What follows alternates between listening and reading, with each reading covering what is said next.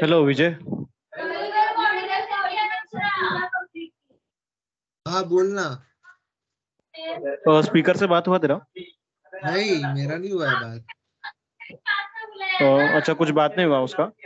नहीं, मेरे को बस दीप रंजन बोला कि मैं तेरा नंबर देता हूँ स्पीकर को, तो अगर कुछ डिटेल कुछ रहेगा इंक्वायरी तो स्पीकर तेरे को कांटेक्ट करेगा। अच्छा, चलेगा, ठीक है। एक बार कॉल करके उसको पूछेगा क्या कि कितना टाइम है? हाँ हाँ ठीक है, करता हूँ मैं कॉल दीप रंजन को। चलेगा। थैंक्स।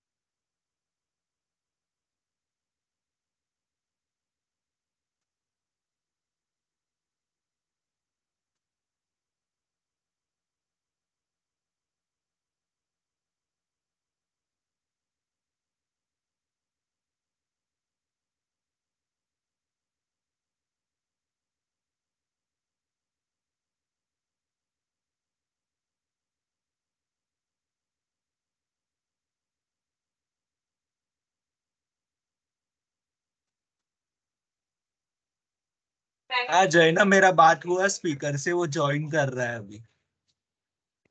चलेगा, ठीक है, thank you, bye.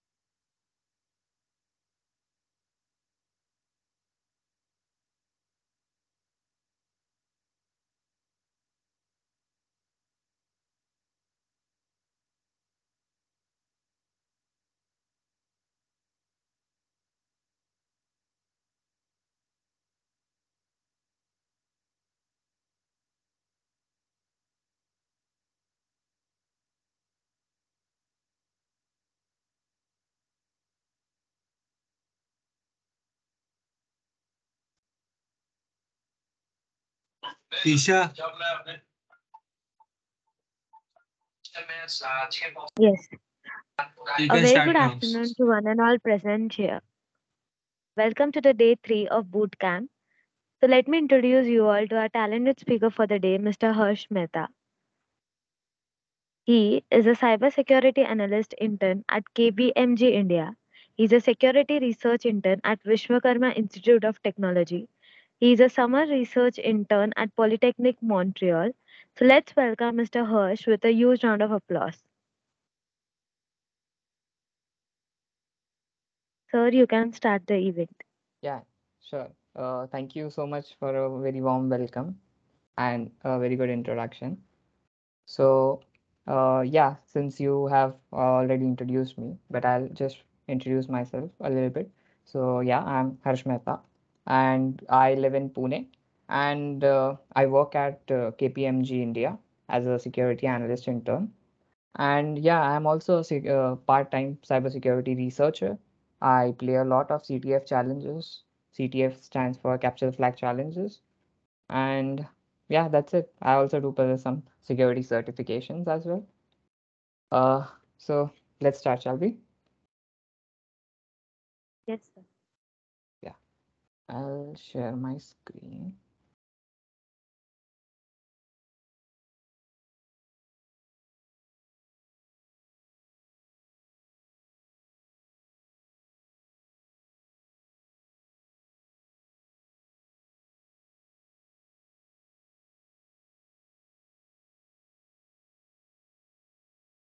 Can anyone confirm whether the screen is visible?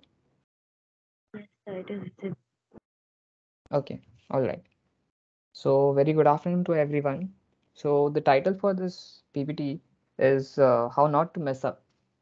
Because you guys are entering into IT and any mess up can cause you and your company a lot of money as well as a lot of valuable time. So that's why this presentation is on how not to mess up. So as I have introduced myself, so I'm analyst at KPMG India, CTF player. I have certifications like EJPT version 2, CEH practical, certified in cybersecurity by ISC Square. And I also do some software development in my free time, but I'm not so good at software development. So first, before getting started, I would like to just confirm this that can we have this interactive? Like I can ask you guys some questions and you guys can answer some things. Yes, sir. Yeah, do attendees have their microphone enabled on this meeting? Yes, sir. It is enabled. Okay, all right, all right. So first, what is security? Security is basically a state of being free from danger or any threat. So that's very basic, right? That security is something that we do experience in our physical and daily life as well. But now, what is cybersecurity? Cybersecurity is a practice of protecting critical systems as well as critical data. Okay, so cybersecurity not only deals with data or just protecting some information resources, protecting computers. Its main aim is to protect life. Okay, ultimately, whatever the thing is, the main goal is to protect life from any threat or any danger, which could come from digital world. You guys get it, right? So let's start this. So why is this important for you? Okay, so here's this thing that you guys are all are developers, right? Since you are in IT, you might be developing some kind of software or some kind of hardware, which you know will be important someday. So you guys make applications and models which will be critical for any business to run. So that's why this is important for you. And below, here's a diagram. Does anyone know what's this diagram? This one. No, sir. This is a SDLC phase. it's known as software development life cycle. Okay, so what it states that whenever you're developing any software, these are the phases that any software developer must follow. First comes the requirement phase, where you need to list down certain requirements for the software or any client. Then comes the design phase, where you start designing your software or your hardware or whatever that you are developing. Then comes your implementation phase, where your design comes into the picture and it gets implemented, like you start making that actually. And then comes the assessment phase. Assessment is basically testing, like let's say you have developed a software and now you are testing for bugs, right? So the assessment is the testing phase. Then comes the deployment. Deployment is the phase where your software, after it's completed, it is deployed, let's say like a website, or you have your software or hardware delivered to your client. And finally, everything connects with maintenance, because delivering or deploying the software is not the only and final part. Maintenance is one of the most important phases in SDLC. You need to maintain that software. You need to make regular security updates or regular patches of any bugs that anyone would encounter, right? So bugs. Uh, okay, so I've listed down some bugs. Does anyone know or have any idea about these bugs? These are very simple bugs, and you guys might have encountered these bugs. Anyone?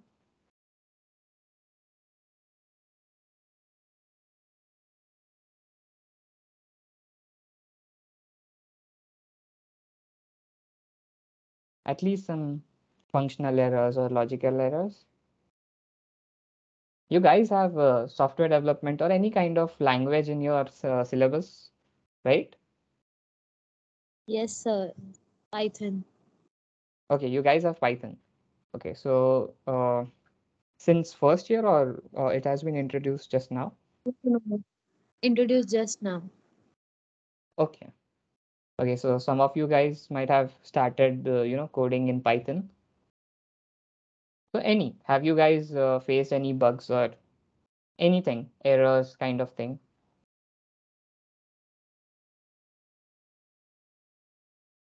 Yes, sir. While compiling the code, we get some kind of bugs or errors. Right, absolutely. Those are errors that we generally say them as errors, but they are actually bugs. The errors are uh, raised because your code has some kind of bugs. It might be functional errors, logical errors, performance defects, compatibility defects, unit level bugs, system level integration bugs, code duplication, security bugs, and so on. There are a lot of bugs, and these bugs, they result into some kind of problems. Like if there is a logical error or functional error, your code won't even compile, right? So that's a problem.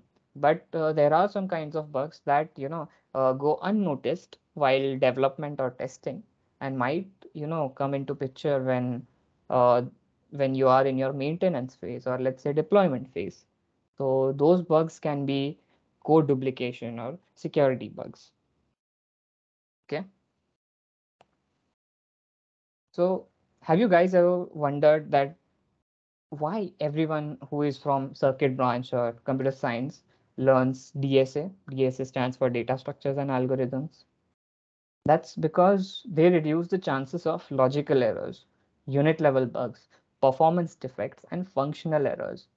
Having a good knowledge of data structures will help you reduce these kinds of bugs, and it will make your software much more optimized. Have you guys ever heard about dry principle? You guys know what's dry principle?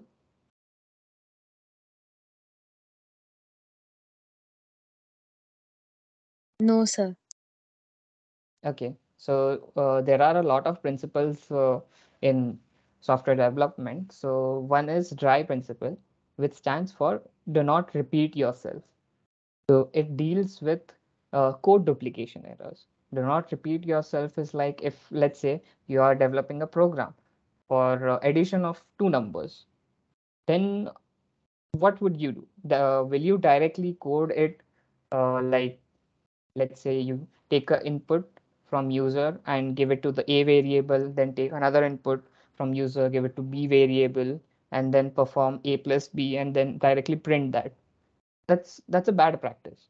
You must create a function for the addition, and then you must implement your logic in the function and then call the function in your main, because this tackles code duplication errors, so that in future while you ever make any addition program or addition logic, that function comes in the picture and helps you in that. Have you guys ever heard of simulators or emulators? Any idea?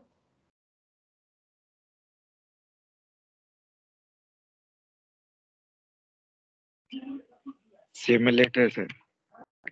Simulators, right?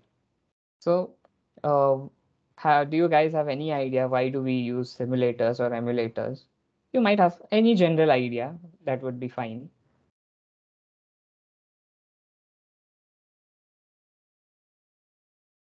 Anything?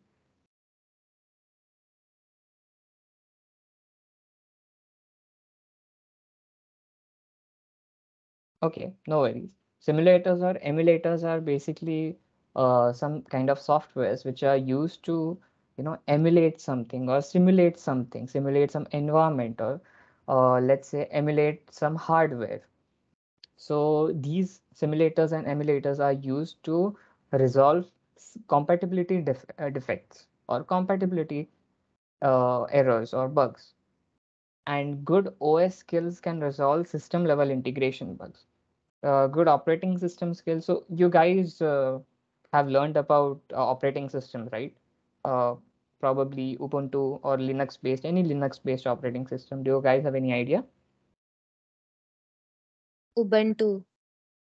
Ubuntu, right? So having a good knowledge of operating system can help you resolve system integration bugs.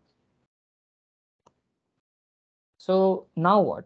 So now comes the interesting part, because preventing security bugs can save company a lot of time and money. Okay, so for example, couple of years back, Uber paid a bug bounty hunter $6,000 for a security issue that that he can yield free lifetime Uber rides. Believe me, it was a very simple logical error made by the developers. To just give you a glimpse of that, it was basically a simple API call where user ID was passed and the bug bounty hunter just injected some new ID. And what happened on the servers was the server couldn't, process that ID, and it created a new user based on that ID and ultimately sanctioned the Uber request. So that's how he got lifetime free Uber rides. So these are some topics that we'll cover in this presentation. First is application security. I'll discuss some standalone applications which are made in C and Python. Then we'll discuss some topic about application security, and then finally we'll discuss some things about how ML models can be made much more secure. Okay. So can you guys read C code? I mean, do you have any idea of C language? Yes, sir. Yes, sir.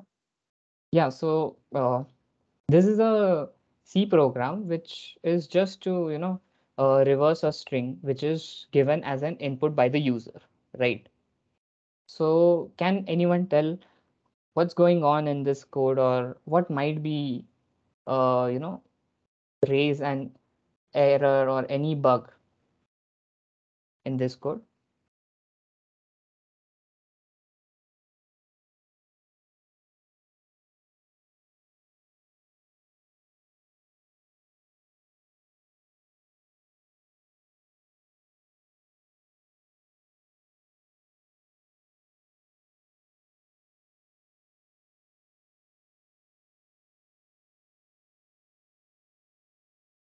Come on, guys, at least try. Any guesses?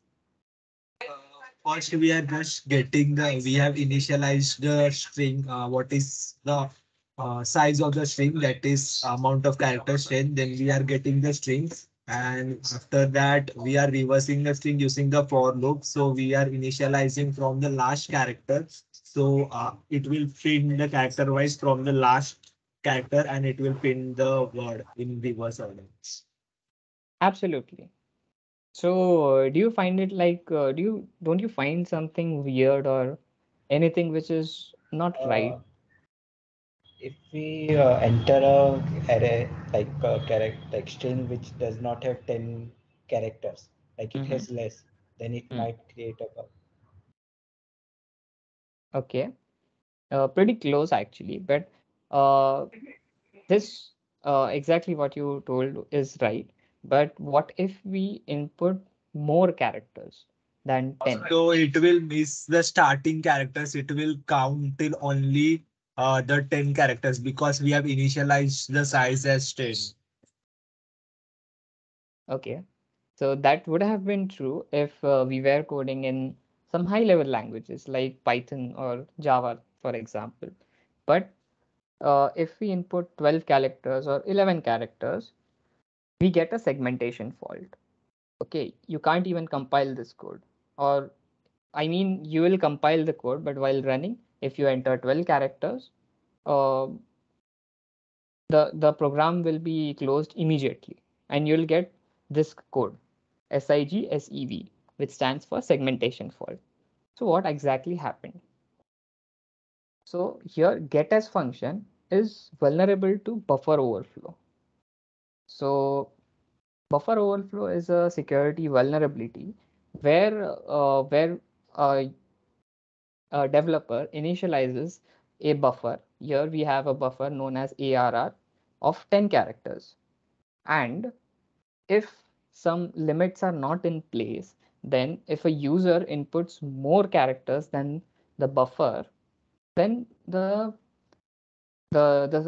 program will crash while giving a segmentation fault.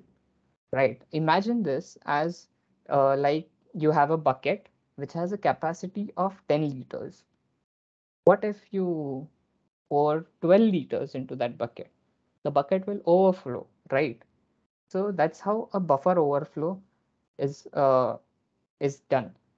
But let's understand how these functions or how C code is converted into machine language and is processed. Okay, to understand buffer overflow in much more detail. So, do you guys know what a memory map is?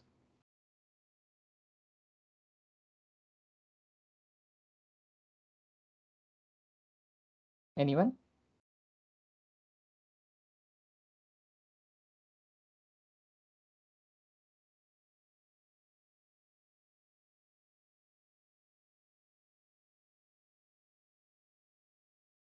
Okay, all right, no worries. So, memory map is basically uh, a blueprint while any program is being run or is being executed, a memory map of that program is initialized into the system. So let's take example of this. This is let's take this as a RAM. All right. So RAM starts from 000 and goes up to FFFF. All right. So there are some sections within RAM while the program is being executed. So there is text section, there's data section, there's kernel section, and there are two relevant things which are relevant to this buffer overflow attack are one is stack and one is heap. Do you guys, any of you have any idea what stack or what's heap? Yeah, stack is Data based on structures. the first in, first out principle. It works. Okay, and what about heap?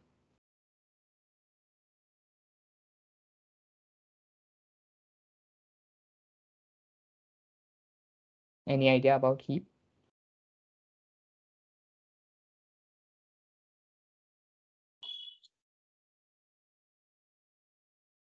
Okay, no worries. Stack and heap are kind of similar structures, but stack grows downwards in the memory location and heap grows upwards in the memory location.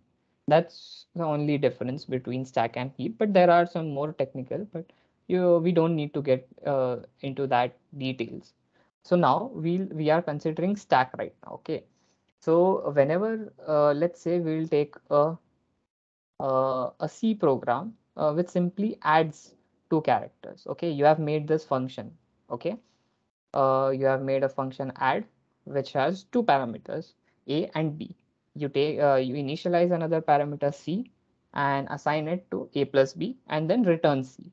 Right, a simple program, and you call this program by add and passing the first and second parameter. Easy. Did you guys understand this code?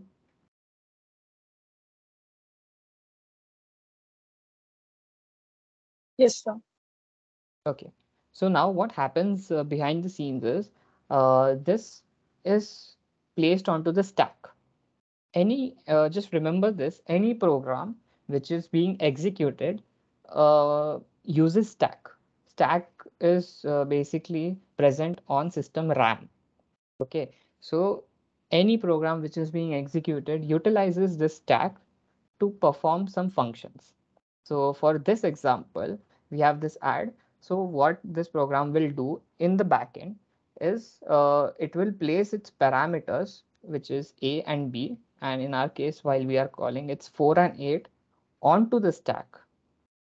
Okay, and then perform some logic, which is in this case it's just simple a plus b, right? So remember this, that any function which you are calling or anything which is being executed, it places its parameters, which are these things, onto the stack. Okay, and see, what happens is CPU continuously reads stack. It, as I said, stack grows downwards, so it continuously reads stack, and it takes values from the stack. Okay, the program needs to pass these values to the CPU, right? Because ultimately CPU is performing some logic, which is addition. So our program places these values onto the stack so that CPU can read these and perform our logic. So is this clear? Like I gave a very high level overview of how system or how a program interacts with the system and CPU processes that function. Did you guys understand that? Any doubts?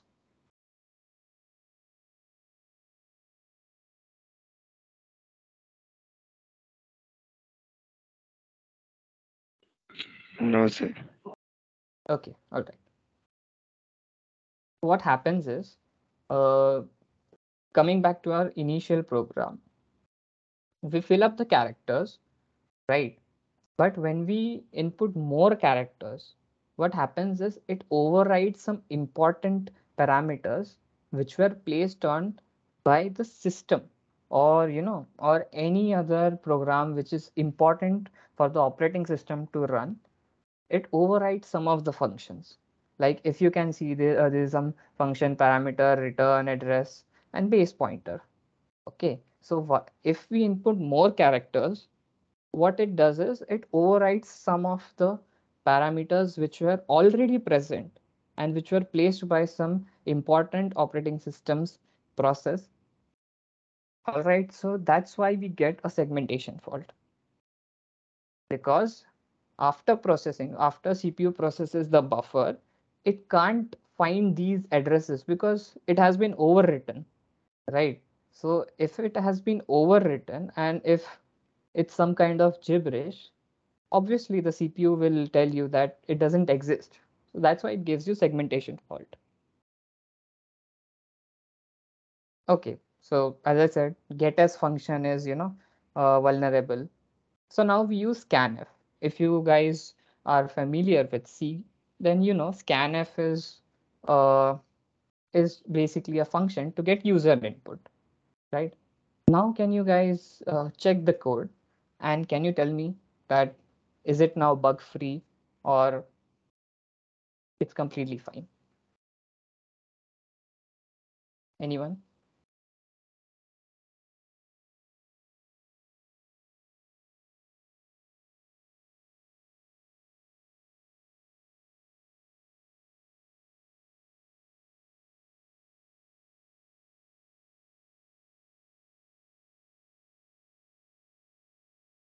Anyone? Now we have replaced the getS with scanf.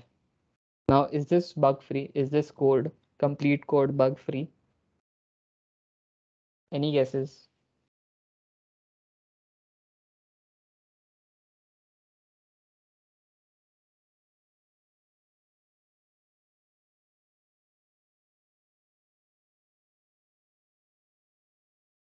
Okay, no worries.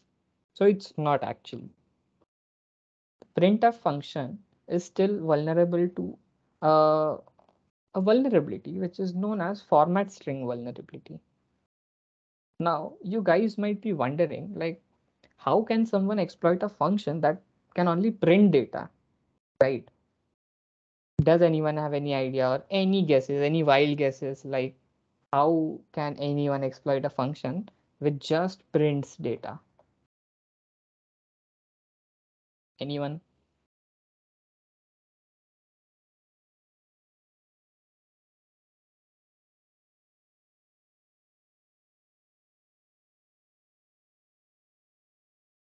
Any guesses? Anything?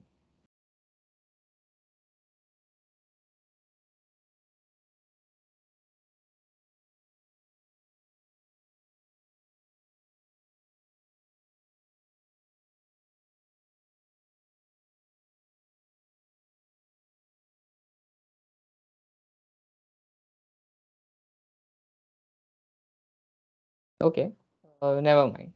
So let's see the docs. So if we take a look at the documentation of, the function which is printf. So what we find is printf has a format like we need to specify a format specifier and then pass our arguments. And there can be many arguments like 1, 2, and so on and so forth. Now the description says that printf function sends a formatted string to the standard output, which is our display or which is our terminal in the case, and printf writes the output under the control of a format string. Now this statement is important because what it states that printf writes the output under control of a format string. Okay. So if we take an example over here, so here's a simple code where we initialize a variable known as number as integer, which is 1337. And then there are two ways to print this variable. Printf %d, comma, the number, the variable basically, or just simply printf the variable. Okay, the only difference between both of these is here we are passing a format specifier. %d stands for any integer. Okay, so this is a secure way of printing a data, and this is not. Let's see why this is not a secure way of printing data or any variable for that case. So have you guys wondered if we have our program over here, what if user inputs %x? Does anyone know what might happen? Any idea, any guesses?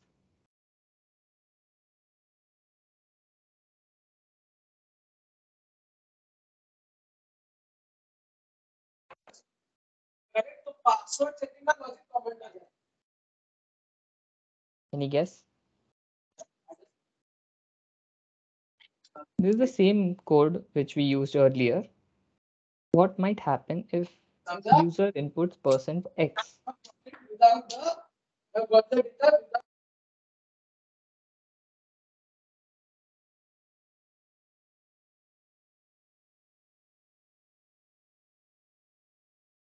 No guesses? All right. It leaks memory. Okay. So if user inputs %x into our same program, it will leak memory. Now, how is that? So we'll take an example of another code, which is a simple code. Okay, we have initialized a variable known as target. Then we are printing the first variable which is passed while running. And then we are giving an if condition where if target's value is anything, even if 0 or anything, this will get executed.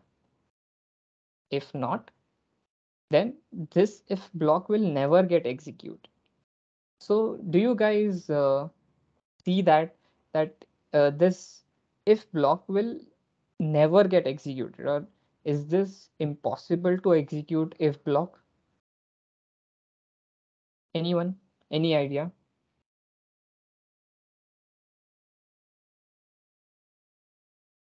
This simple program just echoes the user input. Like if I run this program and pass hello as a first argument, it will just print back hello.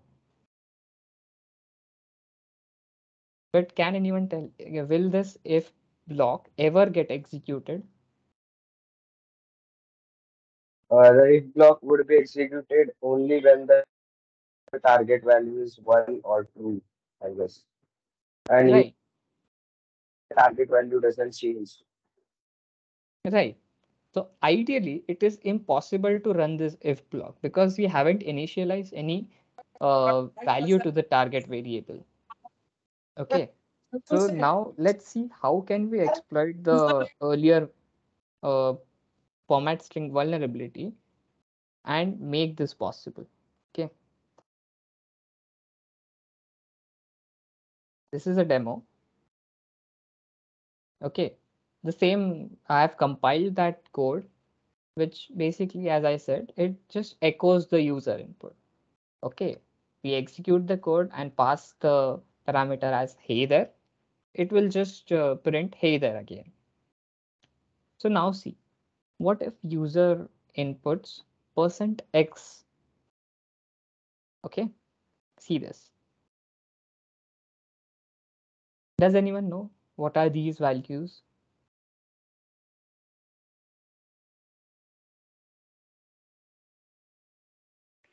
Hexadecimal. Right, these are hexadecimal values, but more importantly, these are the values which were placed on the stack. Okay, so the values which were placed on the stack are leaked by this program. Did you get it? These were some values which were placed by, some other programs or system programs which were on the stack at the time of execution, and this program leaked all those values. Now, how did that happen?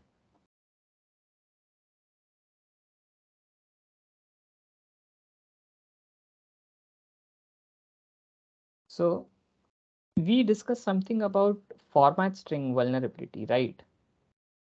The screen is visible, right? Yes, sir. Yes. Yeah. So we discussed something about format strings, right? So these are some format strings according to their documentation. %C stands for character, %S stands for string, and so on and so forth. So can you guys just uh, point out which is odd one out, which seems suspicious?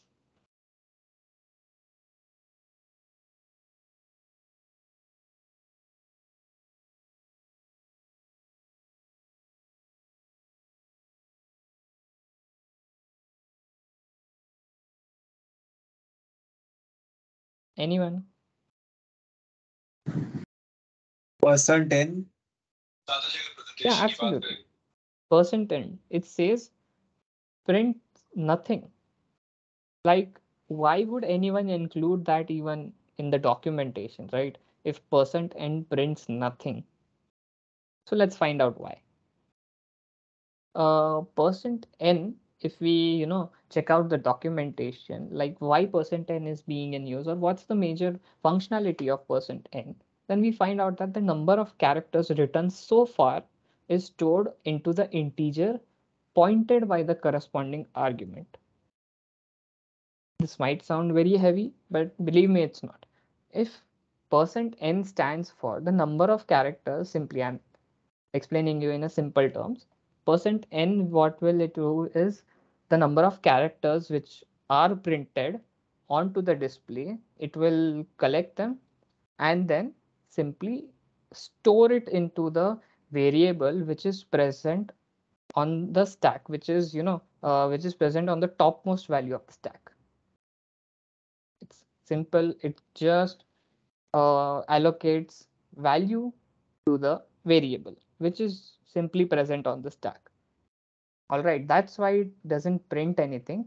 Instead, it collects the number of characters which were printed and then assigns it to the variable which is present onto the stack. So now, what could be our strategy of exploiting this? So what we'll do is we'll find the addresses of variable target, then copy that address, we'll place it on stack and then use %n to overwrite its value, and hence the if condition will get executed, right? So we had discussed in earlier slides that if condition will never get executed, or it's impossible to execute that if block. But that's not the case. We can, and this is how we can. Okay, to get you a demo of this, yeah, here is our exploit. Okay, this is how our exploit will look like. Okay, considering the address of the target as this memory address. Okay, can anyone tell why I have written this memory address in reverse form over here? Any idea? As you can see, 13, 13, AC is here, 9F is here, and 4A is here. Why so? It will come out in It is reverse in form. stacks, so it is in reverse order. Right, that is true actually, but it also depends on the architecture of the CPU. Generally, CPUs are in little endian format, and little endian format says that bytes are in reverse order, stored in reverse order. Okay, so that might not be true for all CPUs which don't use little endian format. If the CPU is not using little endian format, then you will simply just place 13 in the at the first, AC at the second, 9F at the third, 4 at the end. Okay, since my PC is using little endian format, so that's why I had to place it in the reverse order. So now, what's the logic behind our exploit? We are simply printing random characters, then placing this address onto the stack, and then finally using %n. What %n will do is collect these random values and assign it to the variable which is present at this memory location.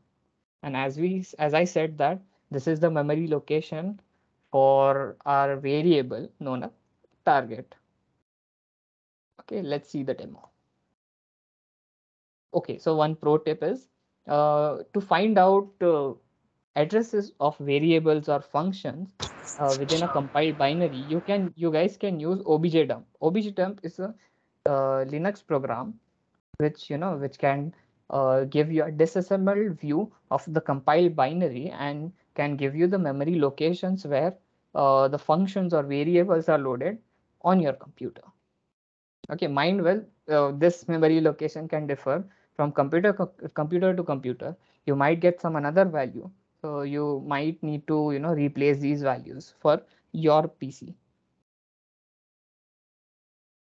Okay, so now you guys will say that okay, you use Python, right? So how is everything relevant to you guys, or are there any security vulnerabilities in Python? Let's find out then. Can anyone explain what does this code do?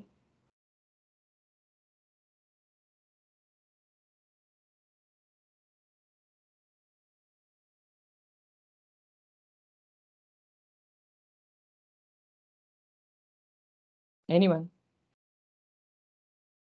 Or at least try guessing what this code does. Because you guys said, well, you guys read Python, right? Python is fairly simple language. So just by reading some code, you might get some idea or anything.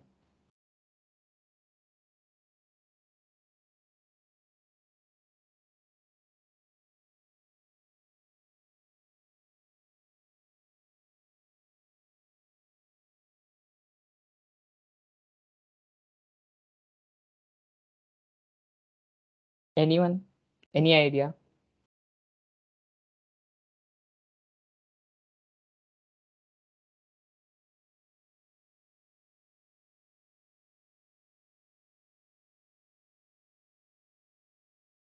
First, we will input some expression, and based on that expression, it will evaluate and stored in the result. And if target is zero, so it will print bypass, or if there is a syntax error, so it will print invalid.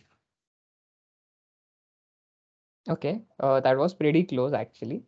So we have initialized a variable known as secret. Okay, it might contain anything like, or it might even contain some credentials for for some further use. And we have also a variable known as target. We are in a while loop, which is an infinite while loop. What we do is we take the user input, store it in the expression, and now we have some try and except block. Now what do we do here is we evaluate the expression which we got from the user and store it in the res. Res is another variable and then print it. Simple. What eval function does is like if you pass 1 plus 1, it will give you 2. If you pass 10 minus 2, it will give you 8. Basically, it evaluates the expression. All right. And now here's the interesting part. Here's another if block. Okay, if target. Now since target is 0, this will never get executed because the expression here must be true and 0 stands for false technically. So this will never get executed. If statement, or can it be executed just like the previous code? That was in C, although this is Python. This is quite high level language. But can you guys guess? Can we execute this if block? Can we have print bypassed? Any guesses? Yes, no.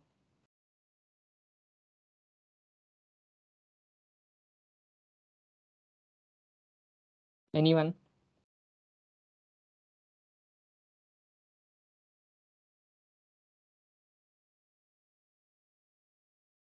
Okay, all right, no worries. Let's find out. Okay, so we have a demo. This is our code. This is my Python code, which I showed you earlier. Okay, it simply evaluates the expression, right? As you can see, here we pass 1 plus 1.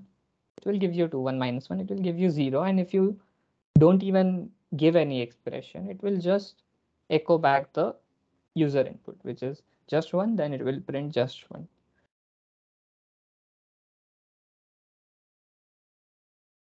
Right? If you try to pass something as a condition, then it won't give because you have try and except block in place. So the errors are handled over here. That's why it's printing out invalid. Is this code secure? Can any of you guess?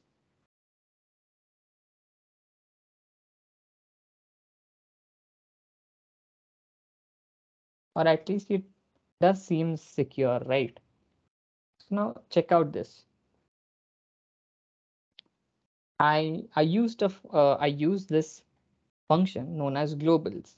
Okay, now how can a user use this function globals?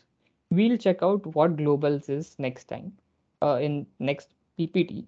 But if you see that it gives out some JSON output, right? Now you can see here uh, some top secret as we had mentioned in our variable. We also see the variable target is 0, right? Now user can see all the variables that were initialized within our program.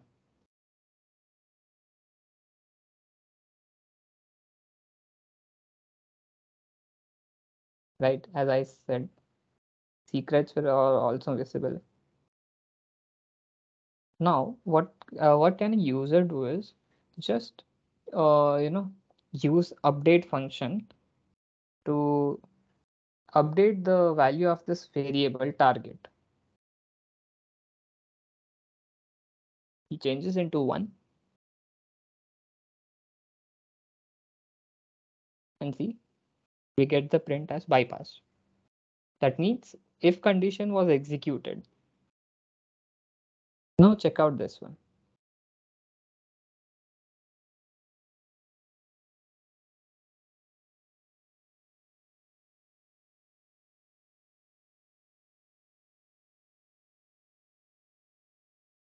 The user can also see the contents of the directory currently, which the program is running into. Now imagine this program to be on your server. Okay, so do you think that is this program secure, where any user can check out or execute any operating system commands, see your sensitive files which are stored onto the server? Is this secure? No, right? So here eval function is the culprit. So according to the documentation, the expression argument is passed and evaluated as Python expression, right? We just saw 1 plus 1, it gives 2, right? So there are two functions, which is known as eval and another is known as exec, which can perform similar functionalities. So what's the issue over here? So issue is the user input is directly passed to eval. That's the issue. If the user has direct control over the eval function, then it can be dangerous. You really checked out that user can also execute system commands. User can check out some files or important documents which are present in the current directory, right? So it's always better, or it's always a must, to sanitize input from user before passing it to eval or exec. The exec is also another function which does similar things to eval. So always use input sanitization. Okay. Now from the previous video, globals, what exactly is globals function? Globals is a function which is used to get a dictionary of global symbol table. Do you guys have any idea about what global symbol table is? Any idea? Anyone?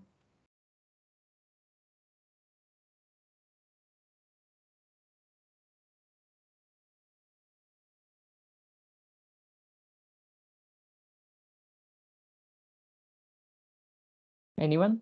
No? No worries. Global symbol table is basically a table which stores, which is basically a data structure which is maintained by the compiler while execution to uh, to have a a data structure which can check where the functions or where the important variables are present on the memory. Okay, so it's basically a data structure which is maintained by the compiler. Okay, locals is a similar function. And now underscore underscore import underscore underscore is a magic method, okay, which is used to import libraries during runtime. All right, so any user can import libraries during runtime while the program is being run. Any user can import it via this function. Now, what exactly is a global symbol table?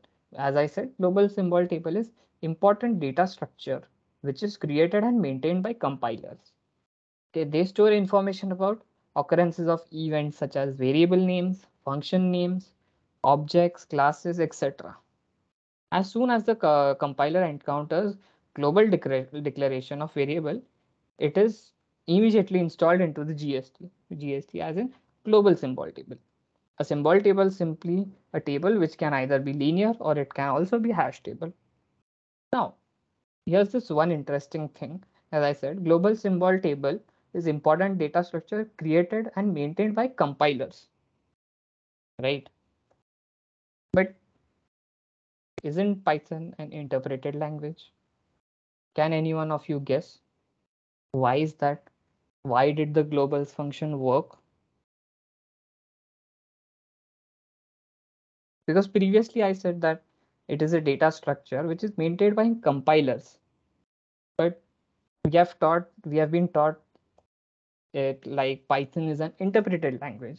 C is a compiled language, right? So why did the global GST, which is global symbol table, present on Python? Any idea?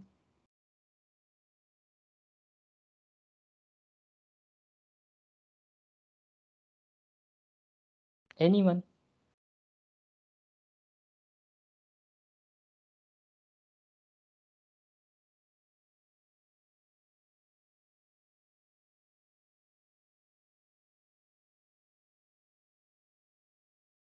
No one?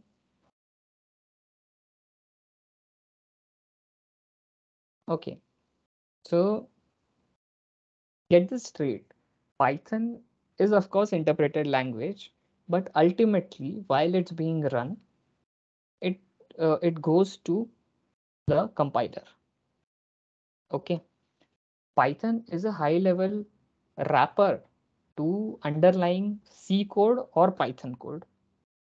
Python, how Python codes are executed is first we compile the Python code into PYC, which is Python compiled binary. Then that PYC is passed to the compiler so that compiler can run that. And similar to if you guys have any idea about Java, then you guys might know JVM or Java bytecode. So PYC is similar to bytecode and which can be, transferred from one computer to another computer. It's not a platform specific compilation. Okay.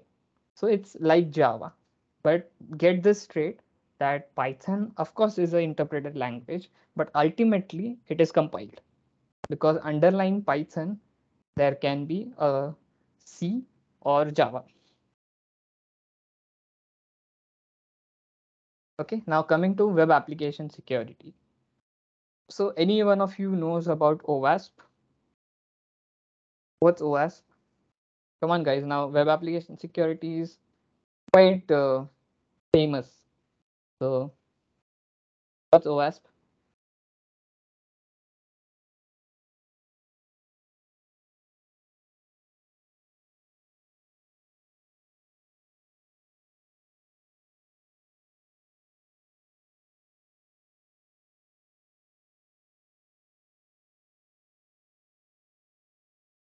Am I audible, by the way? Yes, sir, you are audible. Okay, all right. So OWASP is basically Open Web Application Security Project. And every year, OWASP launches its list of top 10 vulnerabilities. So this is a general list of top 10 vulnerabilities. This is quite outdated. This is from 2019, but not a lot of things have changed in the 2023 version. First comes injection, then is broken authentication, sensitive data exposure, etc., etc. Okay, so if any one of you wants to go into web application security, then OWASP is your Bible. Okay, always follow OWASP and make sure that you understand each and every concept which is provided by the OWASP, because top 10 they assess these top 10 vulnerabilities based on their exploitability. Like within that year, how many of these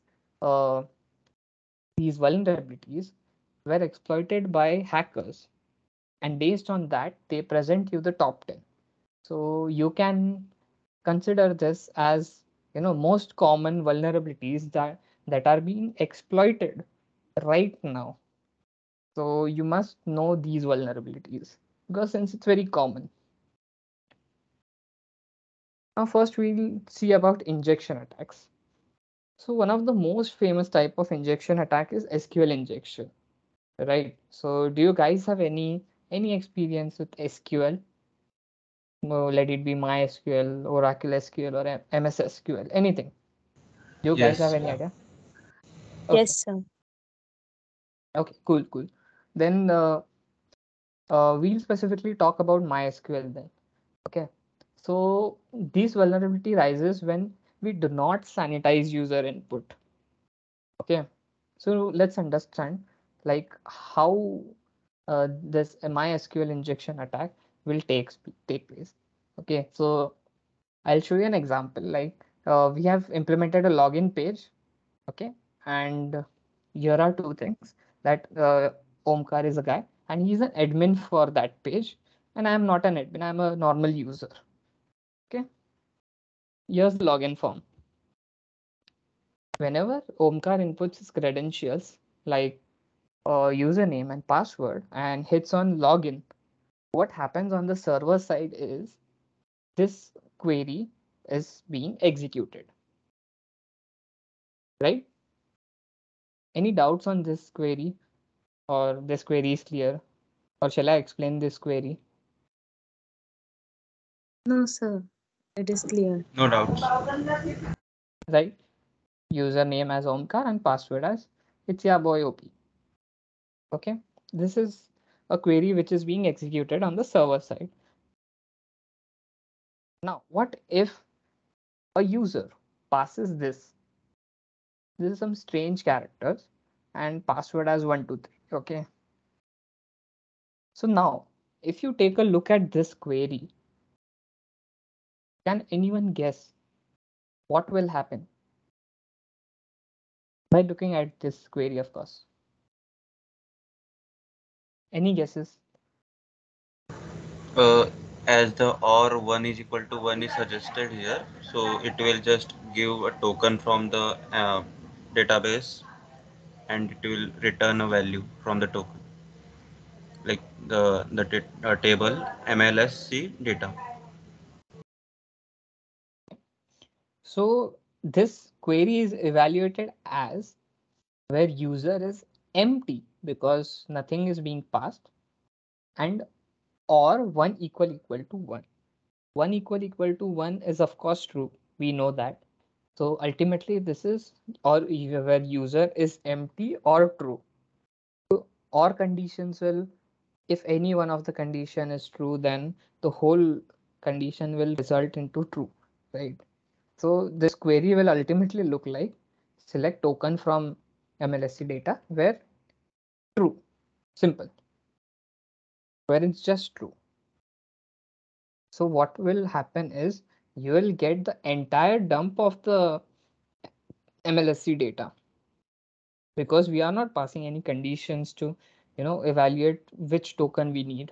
And since we are using the comments over here, we have put a semicolon and comments in our query, then the query which is ahead of that, it will automatically get commented out.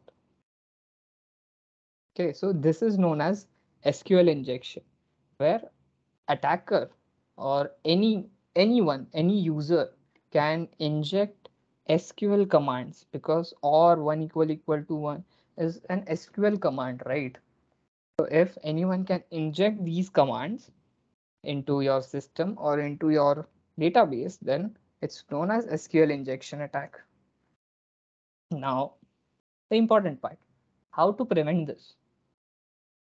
Any ideas from you guys, like how can you prevent this from happening?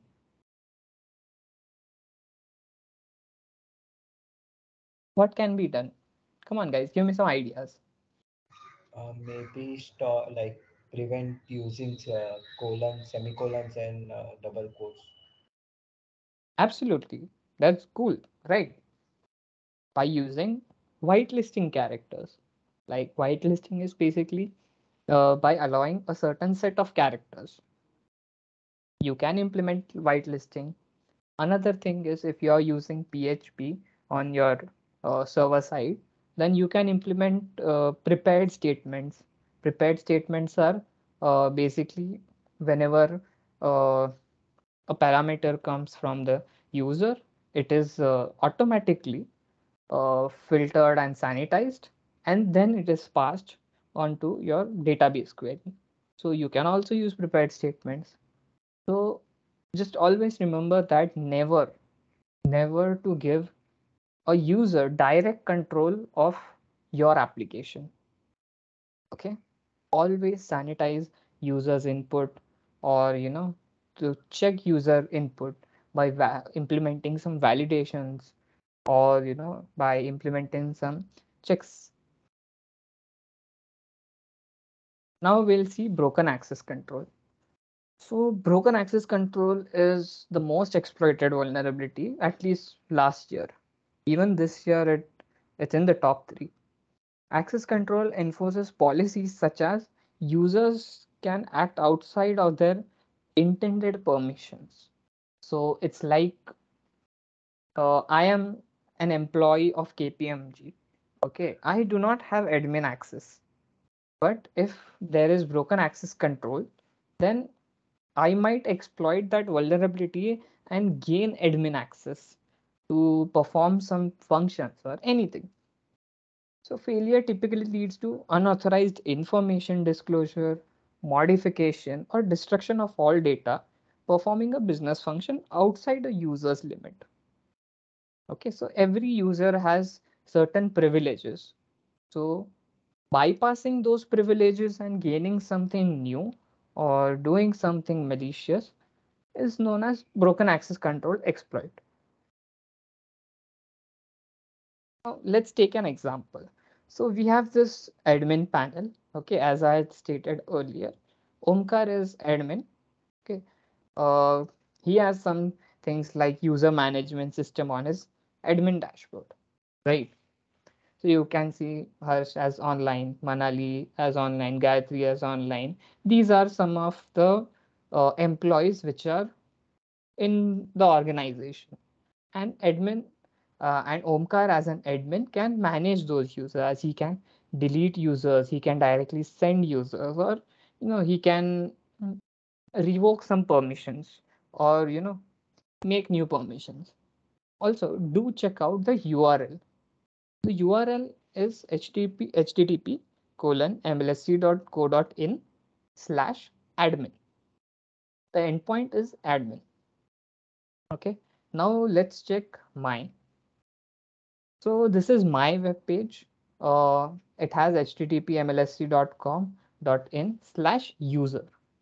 As I had stated earlier that I am not an admin, so I do not have privileges of any admin tasks. Okay, so now how can I exploit this, or how can I get admin privileges to, if I want to delete some users or some of my peers, how can I do that? So let's see.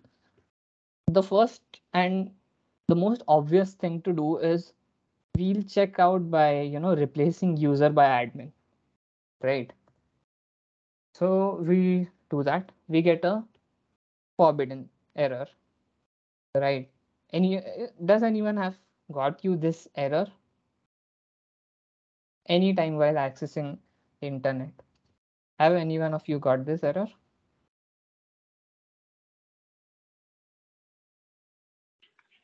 While filling Google form. Right. If the Google form is disabled and then if you are trying to access that, then you might get a forbidden. Okay, this is 401 error. So now what happens is whenever we are authorized after the login, the server sends us a cookie or a token, as we saw in the MySQL injection part. Then whenever we send a request to access any resource from the server, the cookie or token is sent along the request. Okay, the state of user is stored in form of JSON web token, which is commonly known as JWT token. Okay, have you guys heard about JWT token? Anyone?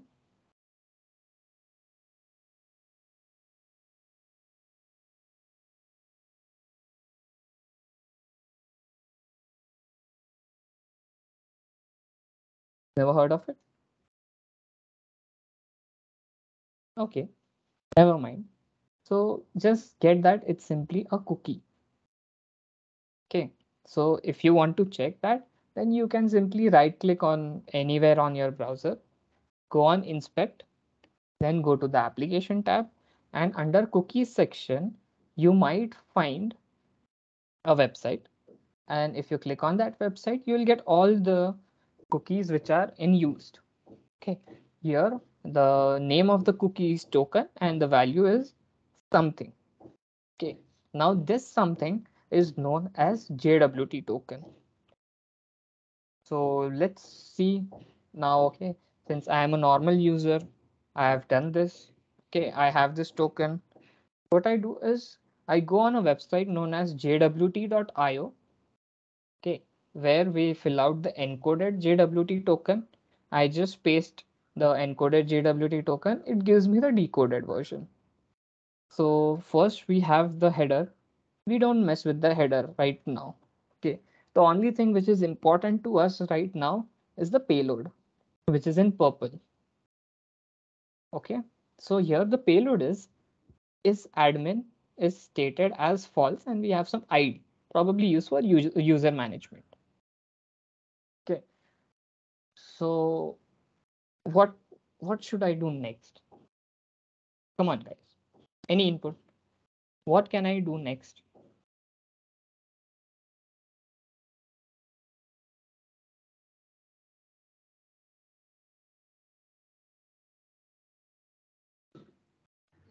Is admin true? Right, how about I change it as admin to true? Automatically the encoded version will be changed. Now what if I just copy this and paste it into my this token, and now refresh the page, and boom, I have become the admin.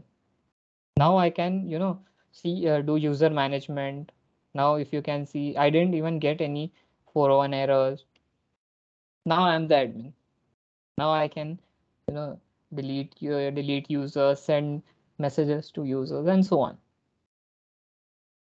So this is known as broken access control, where a user can break the level of his privileges and gain unauthorized access or unauthorized privileges.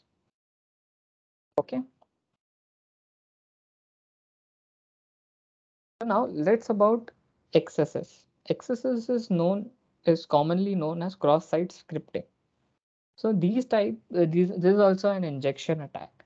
So XSS has three different types of attacks. Okay, first is stored XSS, another is reflected as XSS, and the last one is DOM based XSS. So these three are basically these all are the XSS types. Okay, DOM based XSS are kind of client side XSS, but we don't need to get into DOM based because that's somewhat more complicated. What we'll do is we'll have a look on server and client side XSS. Client side XSS, we have reflected XSS, where you can input something and it gets reflected onto your website, but it's just on your side. Okay, it's just on your side. No one else on internet or somewhere else who is accessing that website will not be able to see that. It's just you who will see that. That's why it's known as reflected XSS. Now stored XSS is something where basically you input some JavaScript code and it gets stored onto the server. So now whenever any user checks onto that website or that endpoint where you had stored that XSS script, it gets executed on their system as well. So by just my explanation, can you guys guess which one of this is more dangerous? Is it stored or is it reflected? Stored. Sorry, I didn't get it. Stored. Absolutely. Stored is more dangerous because it's stored on the web server, right? So, and this XSS is most widely exploited vulnerability while bug bounty hunting as well. So, if any one of you guys is trying to get into bug bounty, then just sharpen up your XSS skills. So now let's take an example. Here's an Instagram page of one of my friend. His name is Adi Deshmukh. Okay, he has this bio. If you carefully look at this bio, it's normal bio like Adi Deshmukh, 20, football, Navi Mumbai, Pune. Okay, now Adi is smart. What he will do is he will write a script.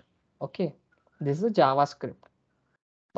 Does anyone of you have any experience with some JavaScript? Have you learned something? Any basic JavaScript? Do you guys know that? Yes, yes. So can you tell like what this code is trying to do? On the first,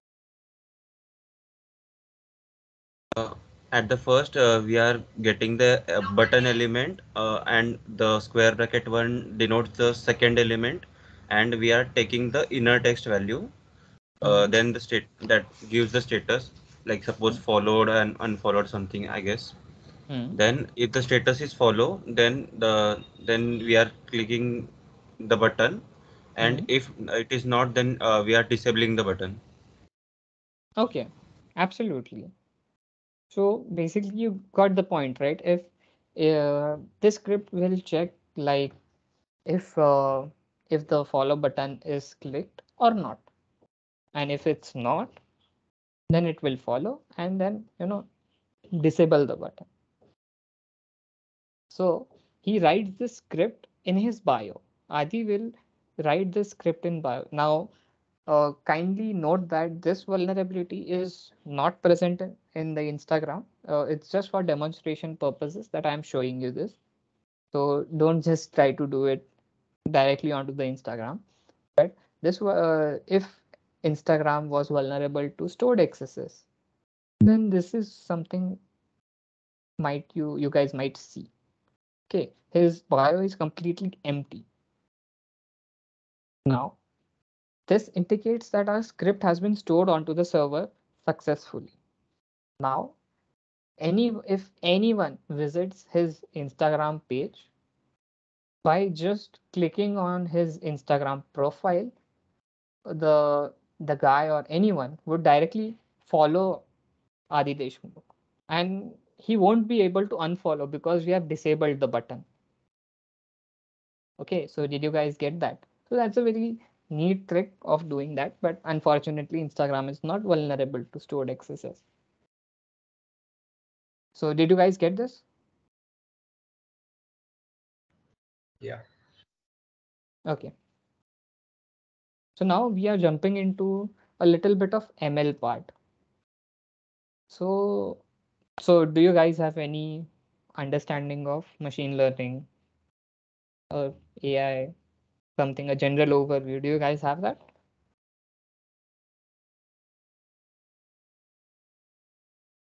Anything, any basic things? See guys, even I don't know machine learning so well. So don't worry. Do you guys have any basic idea? We have basic overview of what is supervised learning, unsupervised learning, reinforcement learning, etc. Okay, right, cool then. That's fine. Then, so you guys might know that machine learning models are just mathematical models. Okay, we can't exploit ML models because it's not possible, because they are just mathematical expressions. Okay, we need here is attack vectors and context. Like, for example, let's say if someone names his kid as this, as we saw on SQL injection, this is an SQL injection payload, right? Did you guys recognize this?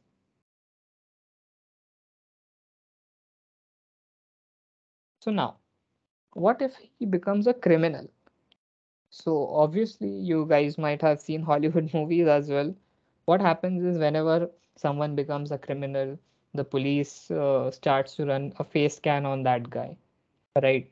So police will run an image scan, image face scan, to get his information, like what's his name, what does he do, where do he live. So now when police will run an image scan and when the system will return this name, ultimately the whole database will be deleted. If they are of course using SQL, and if they are not sanitizing the machine learning models input, because the machine learning model which is used to perform the image scan and basically image recognition gives the input to the table which is being displayed, okay, which is displayed to the police. So now generally people forget to do that. Okay, this is known as CI/CD vulnerabilities. Okay, CI/CD vulnerabilities is basically the pipelining vulnerabilities in the machine learning. Like your machine learning models are safe, of course, because they are mathematical models, but the system that they are integrated to, it might cause errors. It might be vulnerable to something because the whole system or whole architecture needs to be secure. And that's why we have this PPT known as how not to mess up. And this is even possible. No, because the government systems are, quite vulnerable to these things, and they do not pay a lot of attention on this much detail. So now previous example is, as I said, that it's not a machine learning exploit. The only exploit that you guys might create is by, vulnerabilities only arise when pre-processing is out of context and training and retraining data is tampered. These are the only two attack vectors that are possible in machine learning exploitations. We'll see this with an example. So do you guys have any doubts on this? Anything?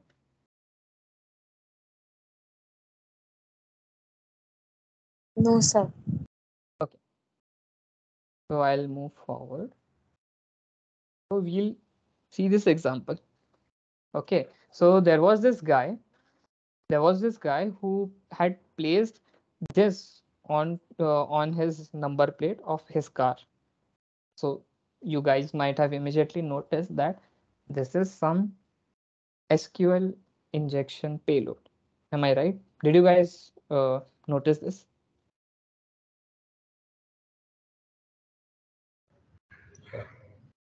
Okay, so this guy had placed this onto his number plate, and while he was overspeeding, the OCR, so OCRs are, OCR is basically optical character recognition software. It recognizes the characters from the image. Okay, so the OCR software recognized this, converted this into a query, and while the OCR softwares are integrated to the fine system, right? So once the OCR identifies the speed, it says that okay, this is overspeeding. Now we need the number plate so that we can find this guy. So now uh, it built this query and then passed it to the finding system, and there the finding system process this query and drop the database of the whole city's cars, and that this was possible. Okay, this is not possible right now, but this was possible a few years back, around 2017 or something. This did happen. So why did this happen? Because government, I think the infrastructure is weak and they often overlook security vulnerabilities. So that's why here's this part that due to improper data cleaning, the characters were not ignored. Now, for example, why will you have a need to recognize the commas or semicolons, or you get these special characters, right? Why would an OCR have a need to convert those for a number plate? If you have a fixed values of number plate, like there can only be numbers and characters, the characters as in alphabets, right? Then why did it convert these? Because the training was wrong, the data cleaning was not there, the input sanitization was not present. That's how we can exploit machine learning models. Now, Tesla's autopilot uses unsupervised machine learning. Okay, so this is what the eyes of Tesla's autopilot see. Okay, I'll play the video. Look carefully.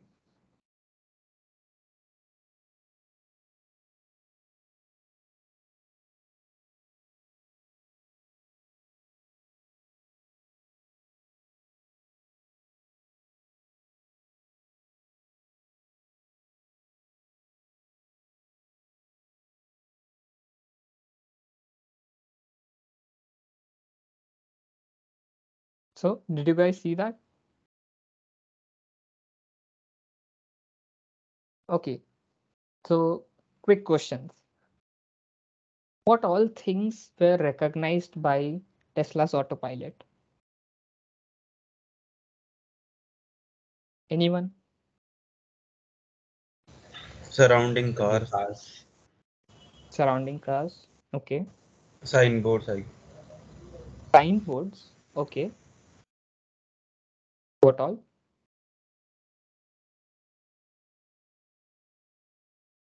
the street lines, like the lane.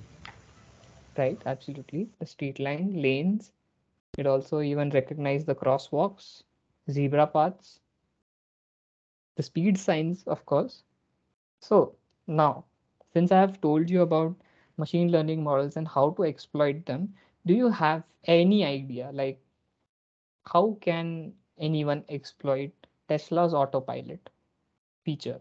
Any idea? Now, since you have a basic understanding of security, I gave you uh, a long story since 1 p.m. So, do you guys have any idea? Or any, just give me something, like give me some idea of how can we exploit this system. The road, it might Sorry. scan it. If someone write a false sign of speed something or stop, then it might uh, get error. Right, that can be done. Some more ideas. That's one good idea.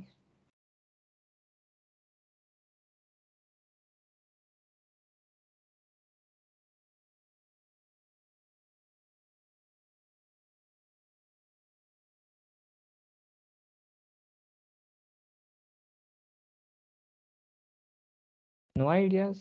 Come on, guys. Any ideas? You guys might have some, curiosity, like how can we trick this Tesla's autopilot into, doing something which is not intended to do.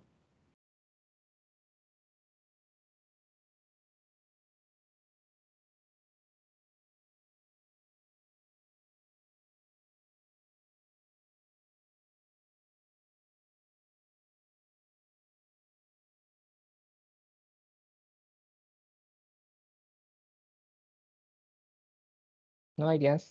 All right. Never mind. Uh, the one idea that someone told, I'm sorry, I didn't recall your name, but the one idea that he say that if we change the signboards, we can trick the Tesla's autopilot, and that's true. But that can be a very noisy exploit because if you change the signs, of course, a user who's sitting inside the Tesla will also notice that, right? And he can recognize that, yeah, something's wrong over here, right? So that can be true, but that's a very noisy exploit. But similar to that, McAfee's researchers did this thing similarly. As I said, they did change the signboards, like not just signboards, not the stop boards, but the speed limit boards. In India, we do not have a lot of speed limit boards. Of course, we know that. But outside, they do have speed limit boards, and the speed limits are taken really seriously, right? So if you saw in this video, you also might have seen that Tesla's autopilot also recognizes the speed limit. What's the speed limit this lane has? And it tries to adjust speed according to that. So now, people at McAfee saw this, they tried to exploit this, and what they found was they made a sticker, a simple sticker which can, confuse the autopilot and manipulate the speed levels. So I don't know if you guys can see this. Can you guys see the screen, the blog? Yes. Yes. Yeah. So what did they do is they first added noise into the images to check whether the Tesla's autopilot is able to detect the original speeds. Like if the speed limit is 35, by adding noise, they tried to check whether the Tesla's autopilot recognizes the speed limit and goes within that limit. Okay. But of course, as we said, changing the boards is very noisy method. So they came up with a sticker. I'll just show you. Yeah, they came up with a sticker over here. If you see that speed limit 35, okay, this doesn't seem very suspicious, but here's the sticker which is extended to the threes portion. Okay, now what happens is by recognizing this, the Tesla's autopilot doesn't recognize 35 as the speed limit, but it recognizes 85.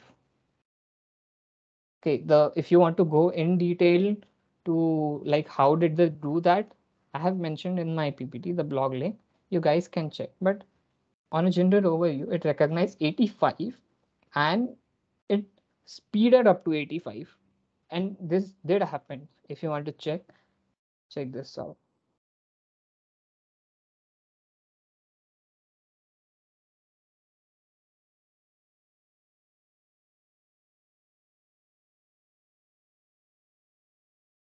Keep an eye on the speed. Okay?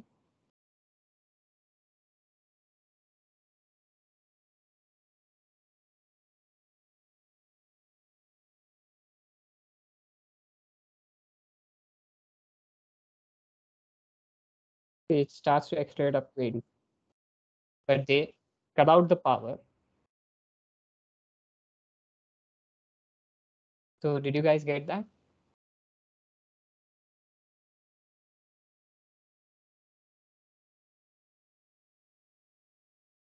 Do you guys have any doubt or anything like how did that happen? No doubt. No doubts. Okay. All right. Okay, so this is where I conclude this PPT. And now the 30 minutes time span is for any discussions that you might have, regarding this PPT, or it can be anything like guidance in security, how to start into security or anything.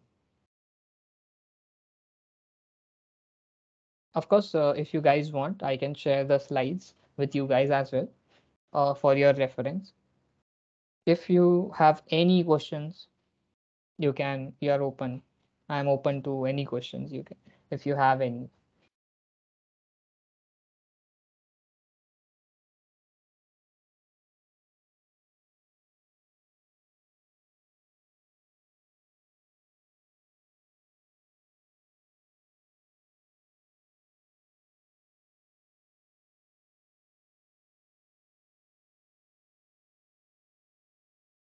Come on, guys, any questions like anything related to security, anything relevant to any certifications like OSCP, EJPT, CEH,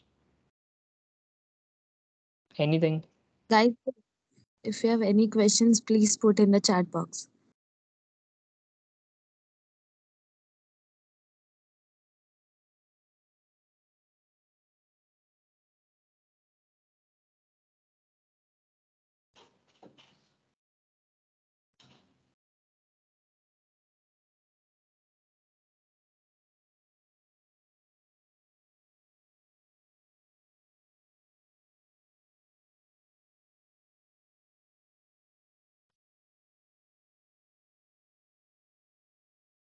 Anything? I do see someone has raised hand.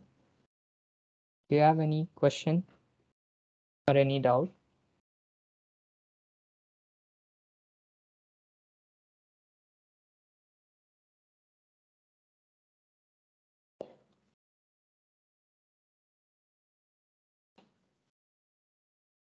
Okay, I'll start this. Like, do you guys play CTF challenges, capture the flag challenges? Do you guys know that?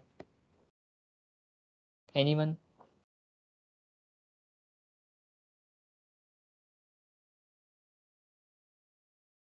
Okay, I've got one question. My question is about sanitizing the inputs in PHP.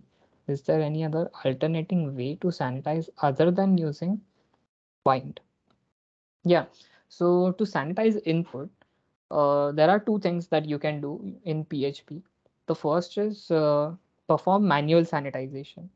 Manual sanitization in that case, where you use character whitelisting, or even you can use character blacklisting. You can implement that. Then you can URL encode, or like there you guys might have seen that sometimes on websites, if there is a semicolon or greater than sign, then you get GRT sign. Okay, so that's converting the symbols into the parsable format. So you can implement that as well. And the more simpler method is to implement the prepared statements. If you check or if you just Google like PHP prepared statements, you will get that thing. Prepared statements will help you to sanitize input. You won't have any problem implementing that, because prepared statements automatically sanitize with the best practices which are followed in the industry. So that's one thing. I would highly recommend using prepared statements. Does that clear your doubt?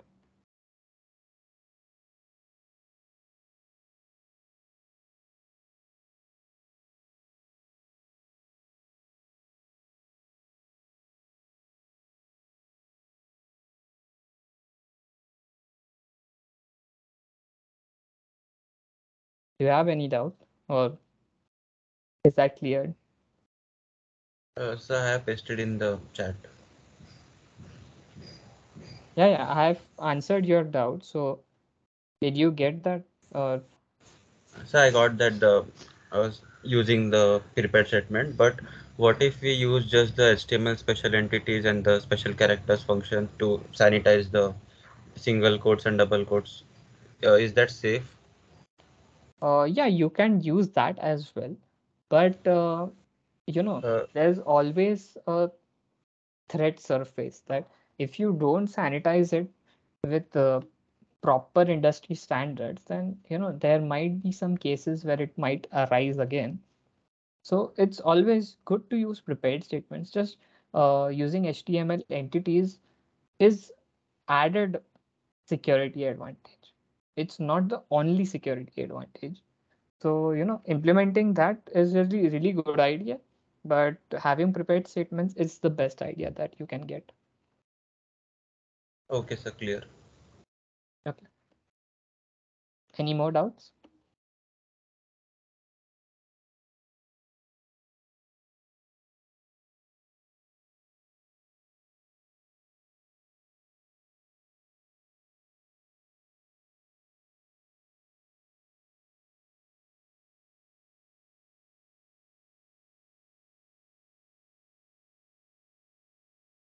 Okay, so I was saying that how many of you knows CTF challenges, capture the flag challenges? Do you guys know? Anyone knows about that?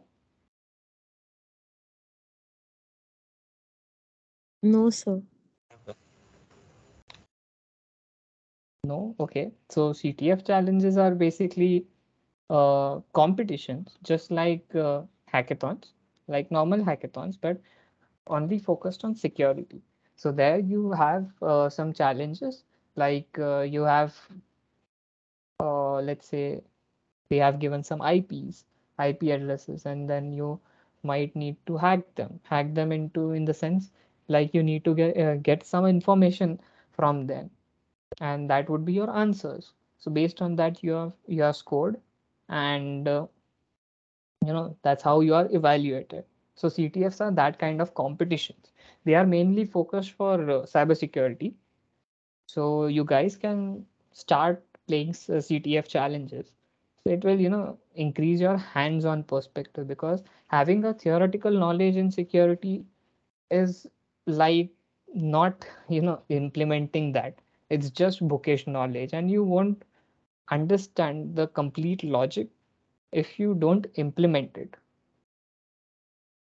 So if you start playing CTF challenges, participate in CTFs, and gain some more knowledge. There are a lot of CTF topics out there. So if you guys want to see a presentation on CTF, I can.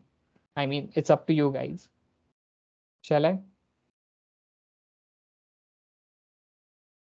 Yes, sir. Yes, So I yes. have one more doubt.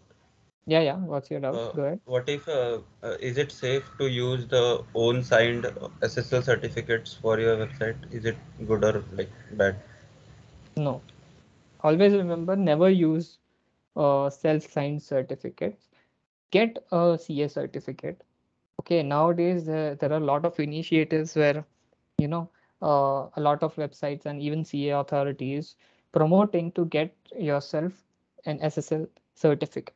Can never use self-signed certificates because that might, of course, first thing is any users trying to access your website will get that error, that annoying error that this is not a secure site because the certificate can't be verified, and so on and so forth. But apart from that as well, there can be some attacks which can be launched just because your certificate was self-signed. Okay, so always remember to get a proper CA certificate. So the free certificates are also the not so good for the website Free because there are certificate. so many free certificates available, right? Yeah, you can get free certificates, but just make sure that they are authorized by CA, root authority. Okay, sir. Thank Okay, you. you can get free certificates, that's fine, but just make sure that they are authorized by the root authority. Any more doubts?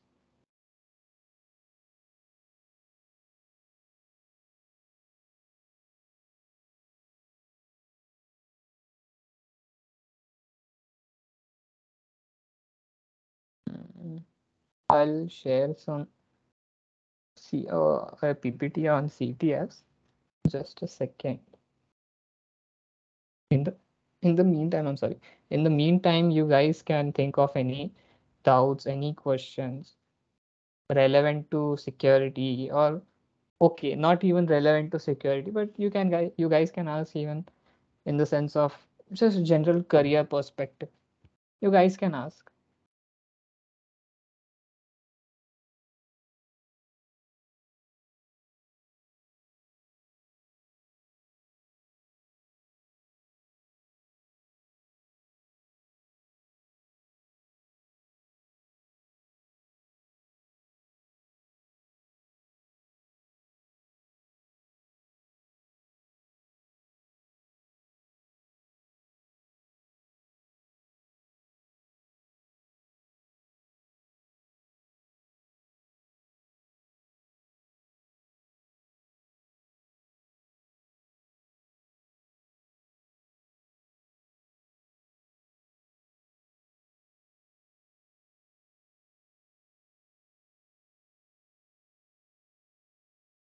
Can you guys see the presentation?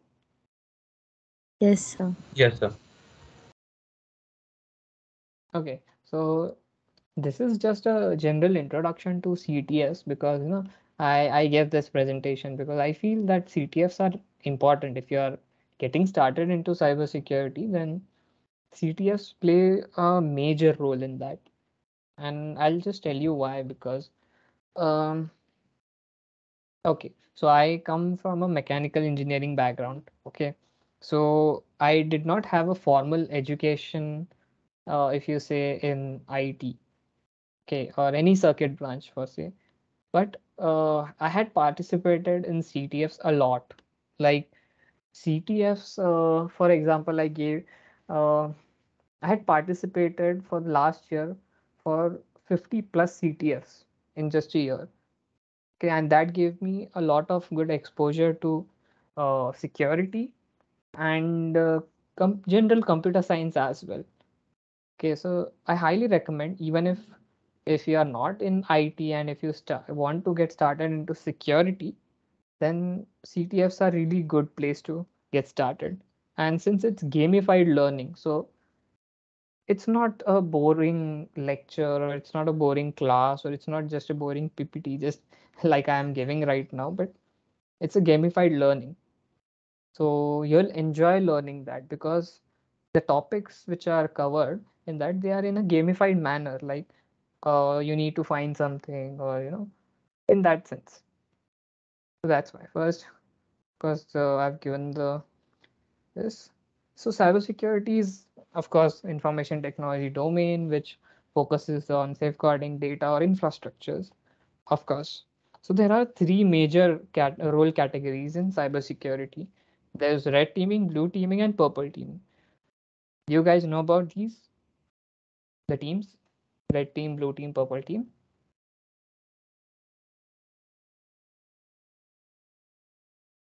No, sir. Anyone? Okay, I'll give a general overview then. Red team basically deals with all the challenges, like, or let's say that you are working at a product-based company. Okay, let's say Google.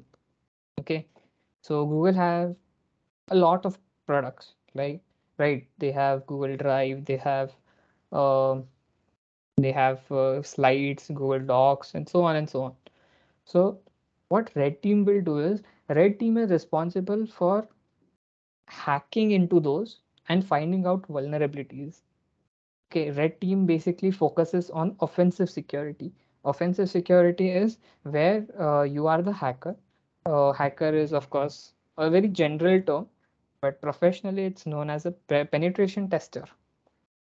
So red teaming involves penetration testing into certain uh, websites, or it can be a certain infrastructure, or it can be anything. But red teaming involves breaking into and finding out vulnerabilities.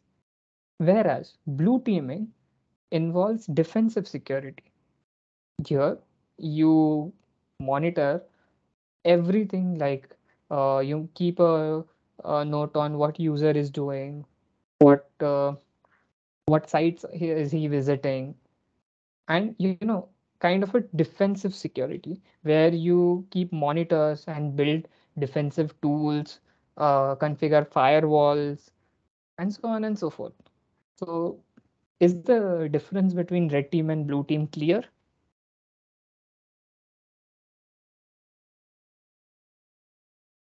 Yes, sir. Yes, sir, clear. Yeah, so can anyone guess then what purple teaming might be?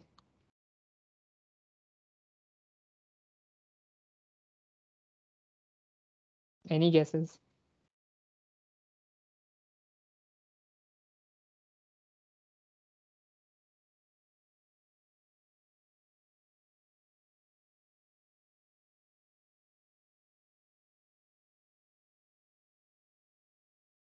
Okay, never mind.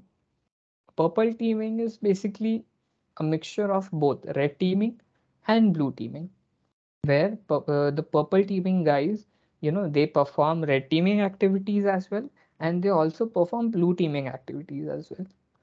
So purple teaming is a mixture of red and blue teaming. Okay. Now hacking. What's hacking then? Hacking is a process of finding ways of breaking an application before any criminal does. So, as I stated that a hacker is known as penetration tester professionally. So you are a tester, as you can say penetration tester, then that means that's a tester role. But being a tester and being in hacking, it means that you must have a very extensive knowledge about web applications if you are in web application penetration testing, or if you are in application penetration testing, then you must have a very good understanding of how applications work, how the system works. Okay, so there are two types of hacking, which is software hacking and hardware hacking. Quite simple, right? There's another as well, that's cloud infrastructure and so on, but they are irrelevant to us right now. So how CTF or capture the flag challenges comes into the picture. So CTF challenges are hacking challenges or games which help you build the logic and required skill. We'll focus on Jeopardy style. Jeopardy style is basically where you are given with the task. You need to complete the task and need to give an answer, or in common terms, it's known as flag. So here are some categories which are uh, generally these categories can be found in any CTF that you play.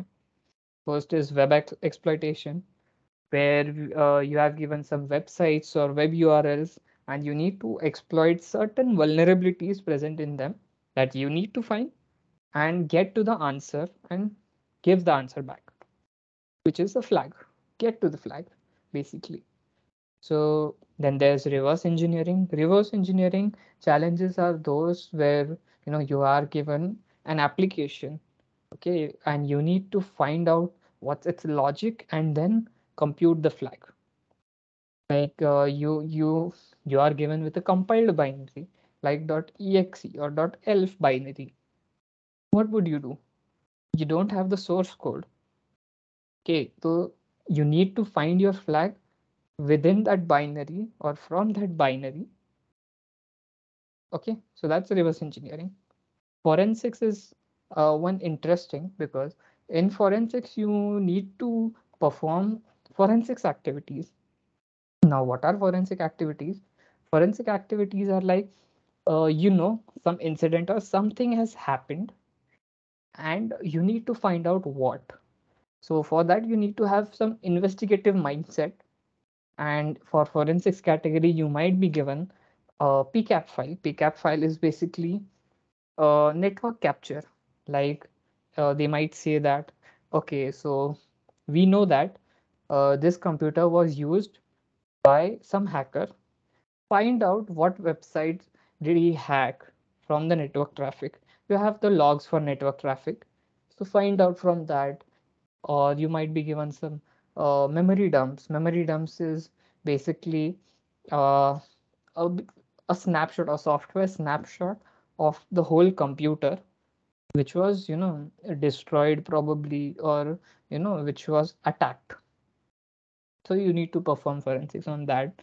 Or it might be some image forensics as well. Like you have been given an image and probably you need to find out something which is present in the image. Then there's OSINT. OSINT stands for open source intelligence. Open source intelligence is quite interesting one because it's in the real world. Okay, it's like you have given for example, you have been given an image of a building. Okay, and you need to find out what's the name of the building. So the building might be, it might be in US, or it might be in Germany, or it might be in, who knows. So you need to find out where that building is or what's the name of that building just by an image. That requires extensive knowledge, like you need to search for that image, or you need to search for similar kind of buildings, or you need to check out some uh, some banners or some some things or some hints which are present in the image. So that's open source intelligence. Then there's cryptography. Cryptography is basically a domain where okay, you guys might know cryptography, right? You guys know? Yes, yes. Yeah.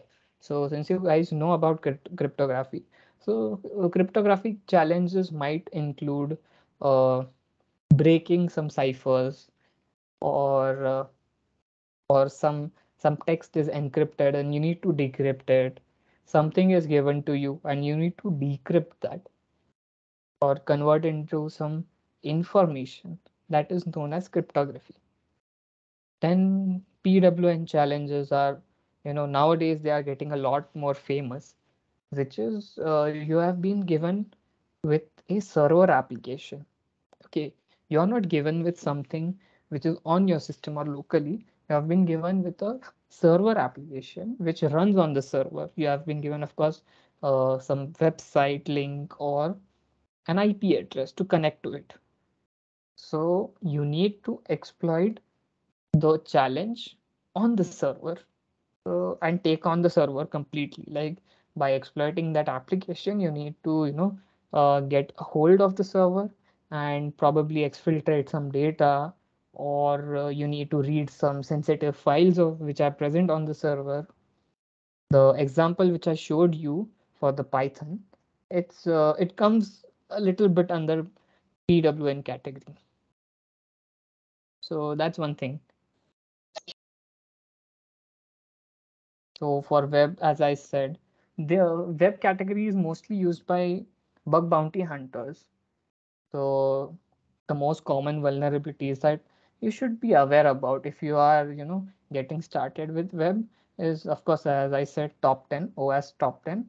But just to name a few, then SQL injection, as we discussed, there's LFI or directory traversal, local file inclusion. RCEs is remote code execution. Then there's file upload, and there are so many. But these are some that you must know that. For reversing, for reverse engineering, see, that's what at least I feel. Okay, the application binary is given, and it's very straightforward to address reversing, because you know that the flag is present in the binary. You have the binary, and somehow you need to extract that.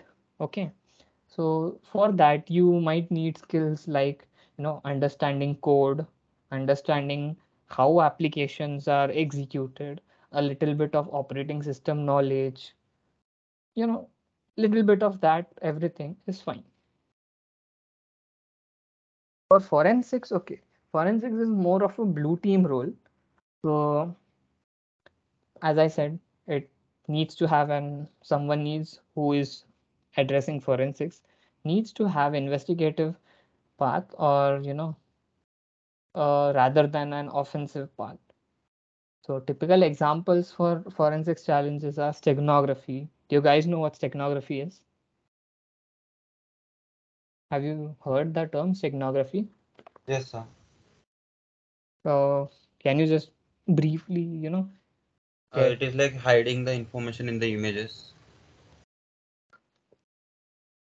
Yeah, absolutely. Steganography is hiding information into images. So there are different kinds of steganography as well. There's simple hiding of plain text data. There's LSB steganography. LSB stands for least significant bit. So there's a lot more steganography. Then there are file magic headers. Okay, do you guys know what magic headers are? No. Any idea? Okay, so magic headers are basically uh, mandatory headers which are used to identify the file type. Like, how will you identify, or have you guys ever thought that how does computer recognizes that whether it's a exe file, PDF file, JPG file, or PNG file? How can a computer recognize that? Any guesses? Any, a very simple guess from you guys?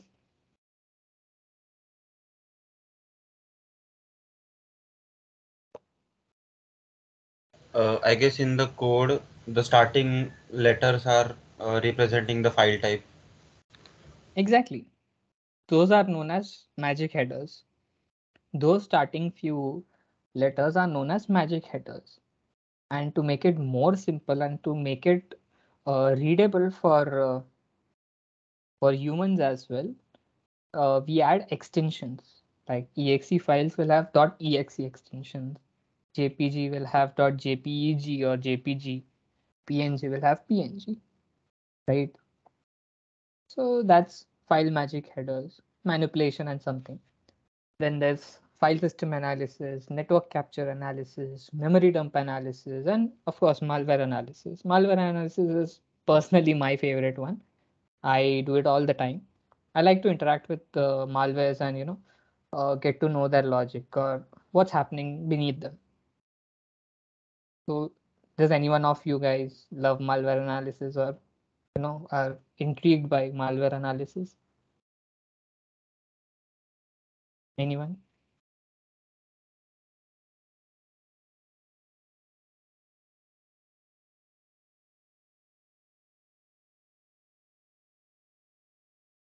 No one. No one's interested in malware analysis.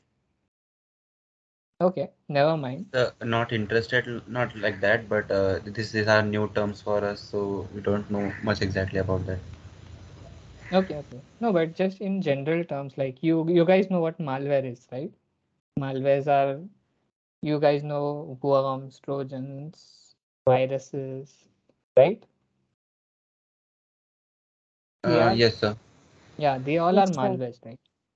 You guys might have heard that never click on a link, never download something, okay, never like execute something which is suspicious on your computer, right? Those are all malwares. So analysis of those malwares is a domain of malware analysis. Okay, so as I said, OSINT, you need to search information on available on internet, like you can search on Twitter, LinkedIn, or anything that's open source. Most common or general term known as stalking. You guys might have heard that stalking term. It it comes from OSINT, okay, open source intelligence. Okay, stalking is just a simple term, and stalking on steroids is OSINT. Okay, you need to completely investigate something, like completely investigate a person or completely investigate a company. That all comes under OSINT. Okay.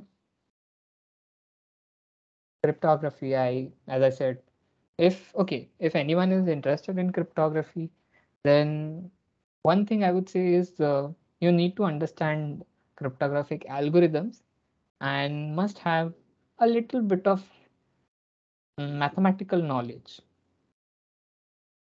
like to reverse cryptography. It's really difficult if you don't know mathematics behind that. So that's why I would say a little bit of cryptography, a little bit of mathematics is good for cryptography. So are you guys aware about concepts like hashing, encryption? You guys know that? Yes, sir. Yes, sir. So which one is reversible, encryption or hashing? Encryption.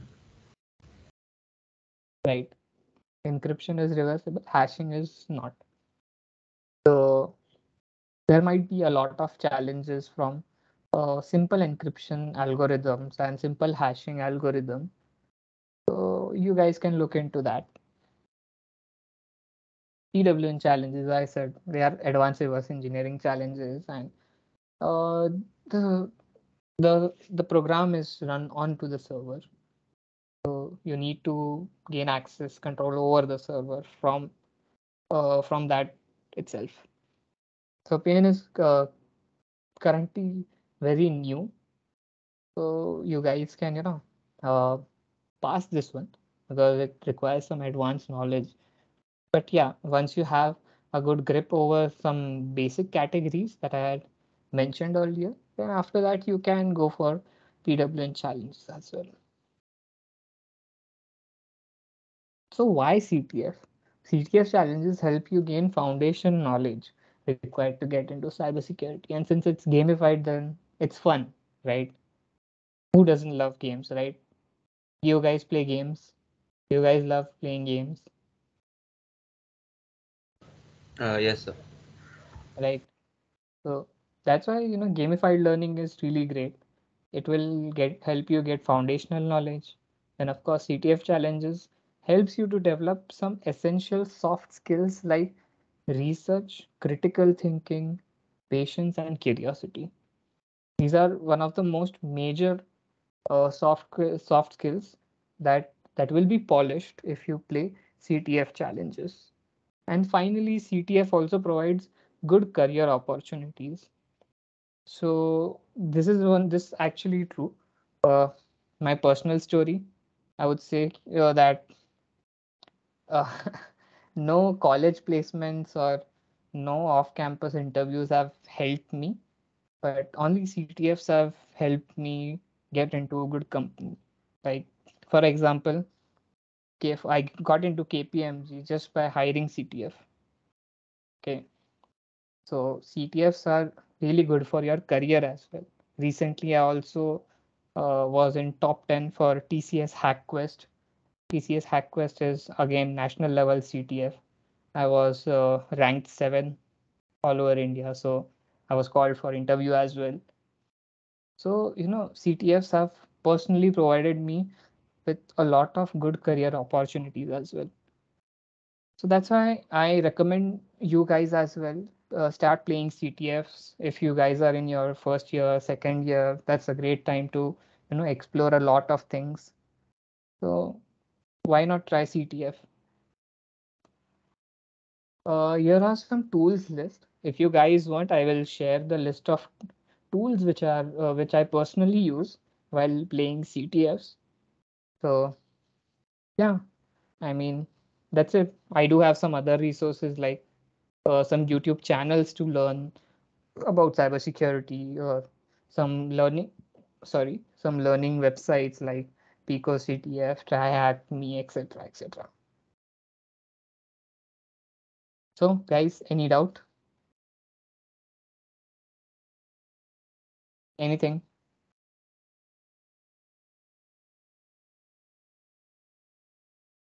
Any doubts on CTFs, on career opportunities, or in just simple terms of cybersecurity? Anything?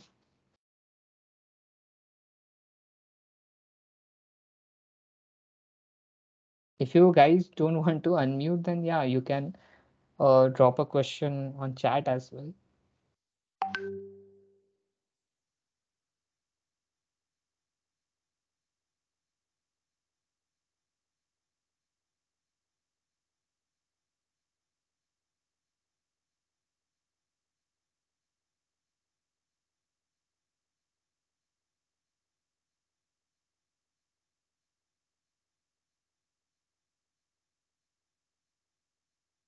Come on, guys. You don't have any questions? Anything?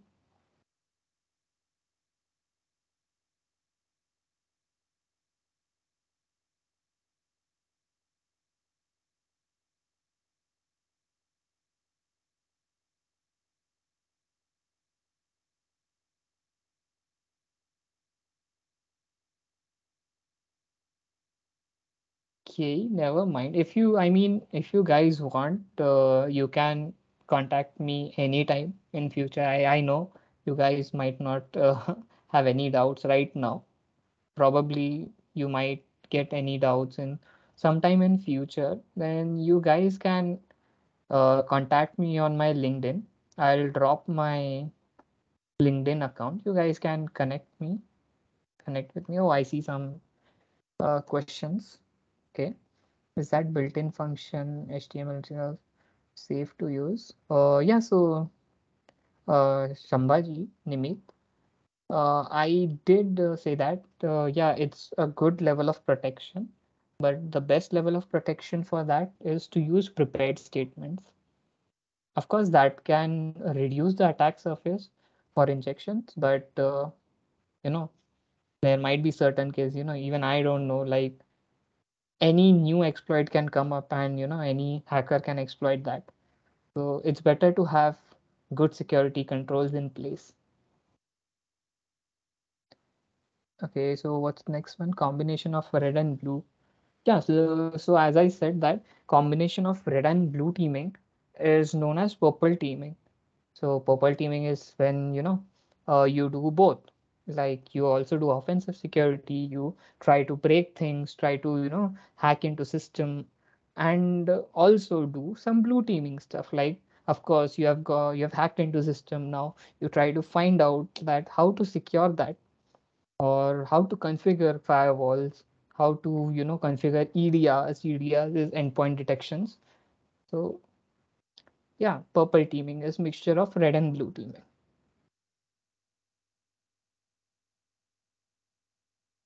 Any more questions? Anything?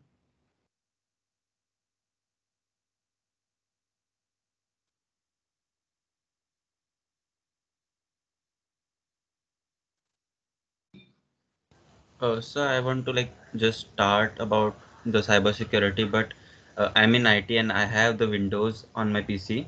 I want to use Linux and I want to learn the Linux, but I feel कि ये Linux directly अभी PC में download करना is not safe for me कि अगर Windows नहीं मिला वापस तो so what other options I have, because the virtual machine is not that fast to give me the experience of Linux. So any other option we have?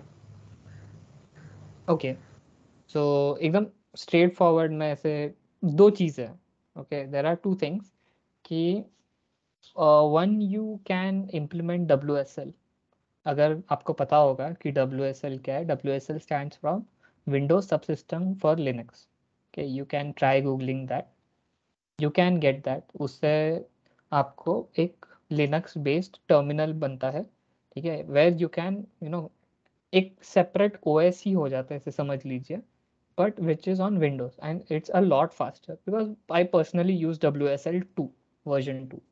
उसमें you can install काली, उसमें you can install Ubuntu.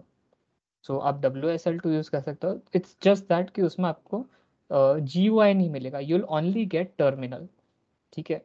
And okay, I would say कि I had started with terminal, तो I would say कि आप भी terminal से start कीजिए. Terminal से उसके जो लिनक्स कमांड्स होते हैं वो आप जितना ज़्यादा यूज़ करोगे तो आपके हाथों पे प्रैक्टिस बना रहेगा. It will be on your finger tips, ऐसा हम बोलते हैं ना कि कुछ भी कमांड लिख रहे तो. सो आप WSL 2 यूज़ कर सकते हो. अगर WSL 2 नहीं यूज़ कर सकते हो आप, तो आपके पास फिर दो ऑप्शन होते हैं कि अगर आपको GUI चाहिए तो GUI के लिए ऑफ कोर्स आपने बताया कि you can implement virtual box और VMware. Okay, now here's this thing कि अगर आप वर्चुअल बॉक्स या VMware यूज़ कर रहे हो तो आप डायरेक्ट ISO फाइल डाउनलोड करके लोड मत कीजिए. उससे क्या होगा कि उससे स्लो चलेगा बहुत. ऑब्वियसली वो हम सब ने देखा है कि उससे बहुत स्लो चलता है. तो आप क्या करो कि वेबसाइट्स पे है ना, उनके स्पेशलाइज्ड वर्चुअलाइज्ड इमेजेस मिलते हैं, specially images for let's say Kali Linux, या for virtual box, Kali Linux image for virtual box, या उबुंटू इमेज फॉर VMware. उनके जो स्पेशलाइज्ड इमेजेस मिलते हैं ना, वो डाउनलोड करके लोड कीजिए, बट उनके ऑफिशियल वेबसाइट पे. वो काफ़ी ज़्यादा फास्ट होते हैं और वो ऑप्टिमाइज्ड होते हैं काफ़ी. सो आप वो यूज़ कर सकते हो. और डुअल बूटिंग तो फाइनल ऑप्शन होता है. इवन आई वोंट सजेस्ट कि आप डुअल बूट करो system. So I would suggest कि ये दो ऑप्शन है आपके पास. WSL is the fastest one, but हाँ, उसमें आपको GUI नहीं मिलेगा, आपको सिर्फ एक टर्मिनल मिलेगा. And terminal is good to get started. Terminal से काफ़ी अच्छा एक्सपोजर मिलेगा आपको. तो WSL 2 आप यूज़ कर सकते हो. बट अगर आपको फिर भी GUI चाहिए ही, कि आपको इनिशियली आप कंफर्टेबल नहीं हो, टर्मिनल पे, तो आप वो स्पेशलाइज्ड इमेजेस यूज कर सकते हो। तो इज दैट क्लियर या कुछ और डाउट है? Yes, sir, clear. Just one last thing, that WSL. मेरे पास अभी वो टर्मिनल है WSL का. I have downloaded both Kali and Ubuntu. But is that totally safe कि उससे हम लोग का नॉर्मल विंडोज में कुछ ये नहीं होगा ना, लाइक इश्यूज नहीं होगा ना?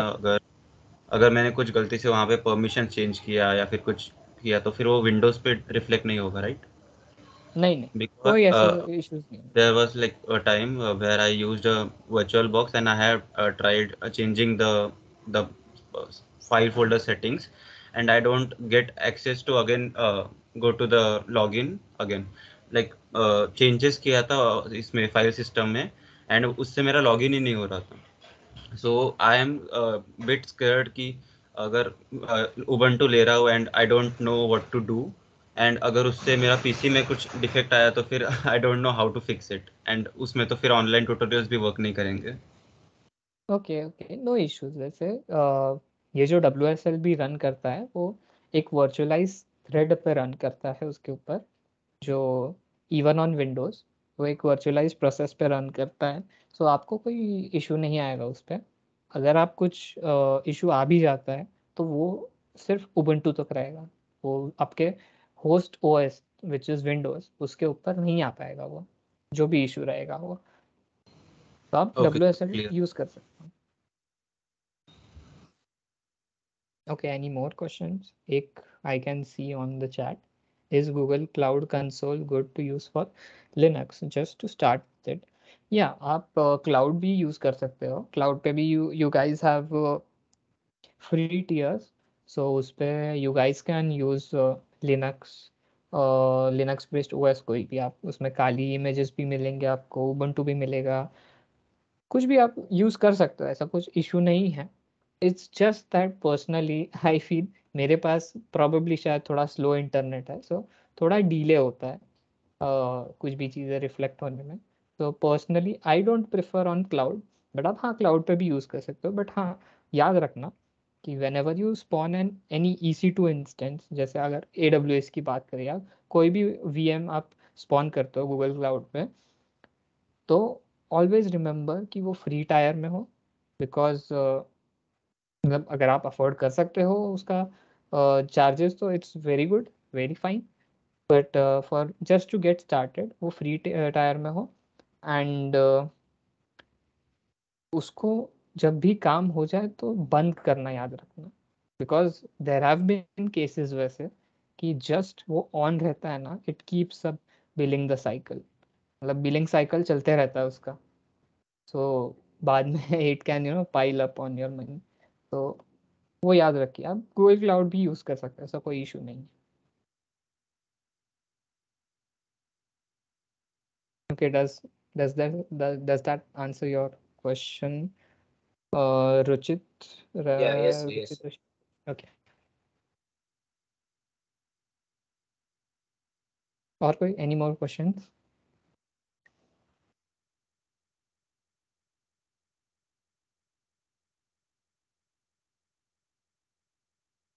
Anything like, are you guys मतलब ऐसे थोड़ा interested कि करियर अपॉर्चुनिटीज, लाइक दो आपको कोई ऐसा डाउट्स नहीं है कि करियर अपॉर्चुनिटीज क्या क्या हो सकती है, कैसे मतलब लैंड किया जा सकता है कोई जॉब वगैरह?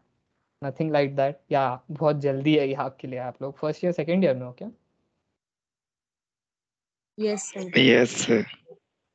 ओके, कोई बात नहीं। First I feel first and second year आपको अलग अलग डोमेन्स एक्सप्लोर करने के लिए एक्सप्लोर कीजिए, सारे एक्सप्लोर कीजिए डोमेन। मशीन लर्निंग हो गया, डेटा एनालिटिक्स हो गया, साइबर सिक्योरिटी हो गया, OS हो गया, करिए आप, एक्सप्लोर कीजिए। थर्ड ईयर से आई वुड से कि थर्ड ईयर से आप एक फील्ड ले लीजिए, स्पेसिफिक फील्ड, कि आपको हाँ कि डेटा एनालिटिक्स में जाना है या हाँ आपको साइबर सिक्योरिटी में जाना है, तो वो फिक्स कर लीजिए and then start working on that. So even in future अगर आप, ऐसा ज़रूरी नहीं है कि सेकेंड ईयर में आप डिसाइड नहीं कर सकते, ऑफकोर्स कर सकते हो। फर्स्ट ईयर सेकेंड ईयर से अगर आप डेडिकेटेड हो कि आपको यही फील्ड में जाना है, वो भी आप कर सकते हो। तो अगर आपको कभी कोई भी ऐसे आगे हो कि अगर आप आगे डिसाइड करते हो कि आपको सिक्योरिटी में जाना है, तो you can contact me guys, आपको मैं हेल्प कर सकता हूँ। मैंने मेरा लिंक्डइन भी ड्रॉप किया हुआ है, you guys can connect with me on LinkedIn. आप मैसेज सेंड कर सकते हो उसके ऊपर, direct message, and we guys can talk.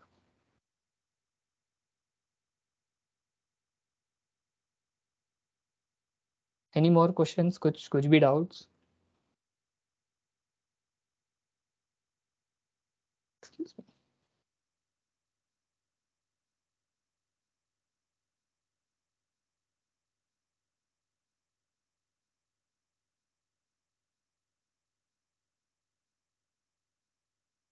Sir, I think we are done with the questions. Okay, if we are done, then okay, let's wrap up then. Sure, sir. Thank you so much, sir, for sharing your valuable insights. Now I would like to present the memento of appreciation. Please accept it, sir. Okay, even I'm really thankful for Shah and Anchor Kutchi Engineering College for giving me this stage, to talk and interact with uh, students and everyone. Thank you so much for inviting me and having a talk. Thank you everyone. Thank you team. Thank you all the organizing committee. And I know what it takes to conduct an event. Thank you everyone, and thank you attendees as well for patiently listening to me.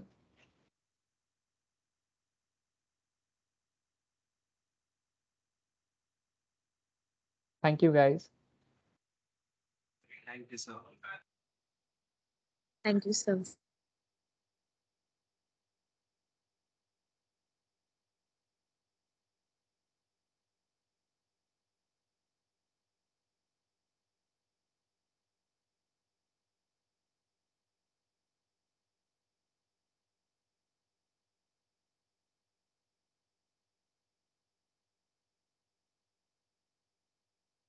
Yeah, just one thing, one my sincere request to all of you, just fill out the feedback and do share the results with me as well. Do mention anything that, like, any feedback, if you liked it, if you didn't like it, and then why didn't you like it, or why did you like it specifically. So yeah, please do share the feedback.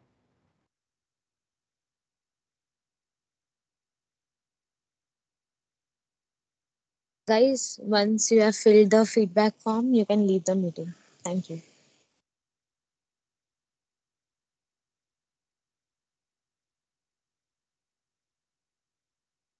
Okay, so I'll leave right now. Thank you everyone. Okay, Thank you so Thank much. you, sir. if anyone faces any problems, you guys can Thank you, contact sir. me anytime. Thank you, sir. Okay, bye bye. Thank you, sir.